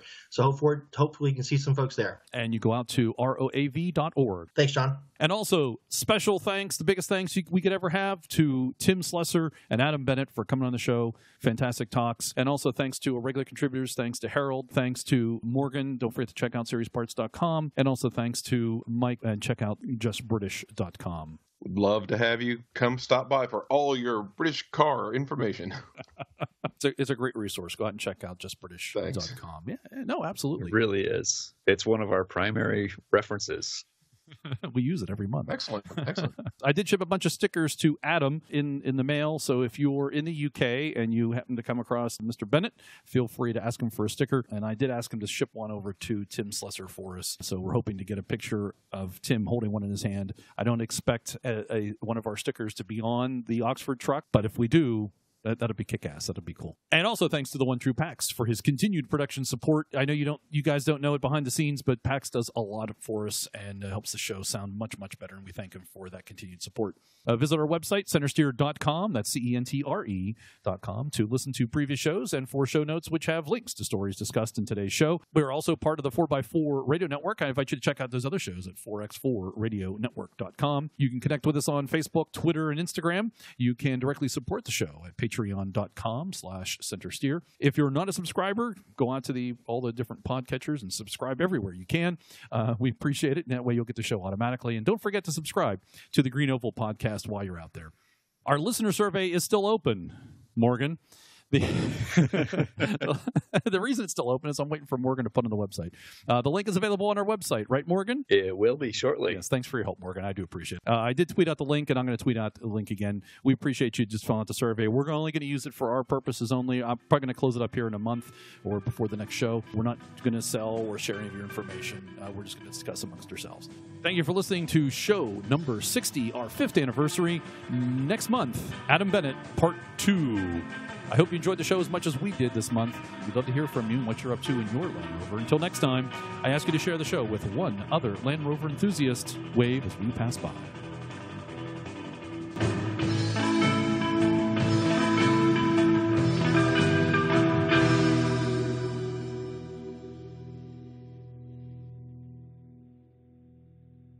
How much time have you got?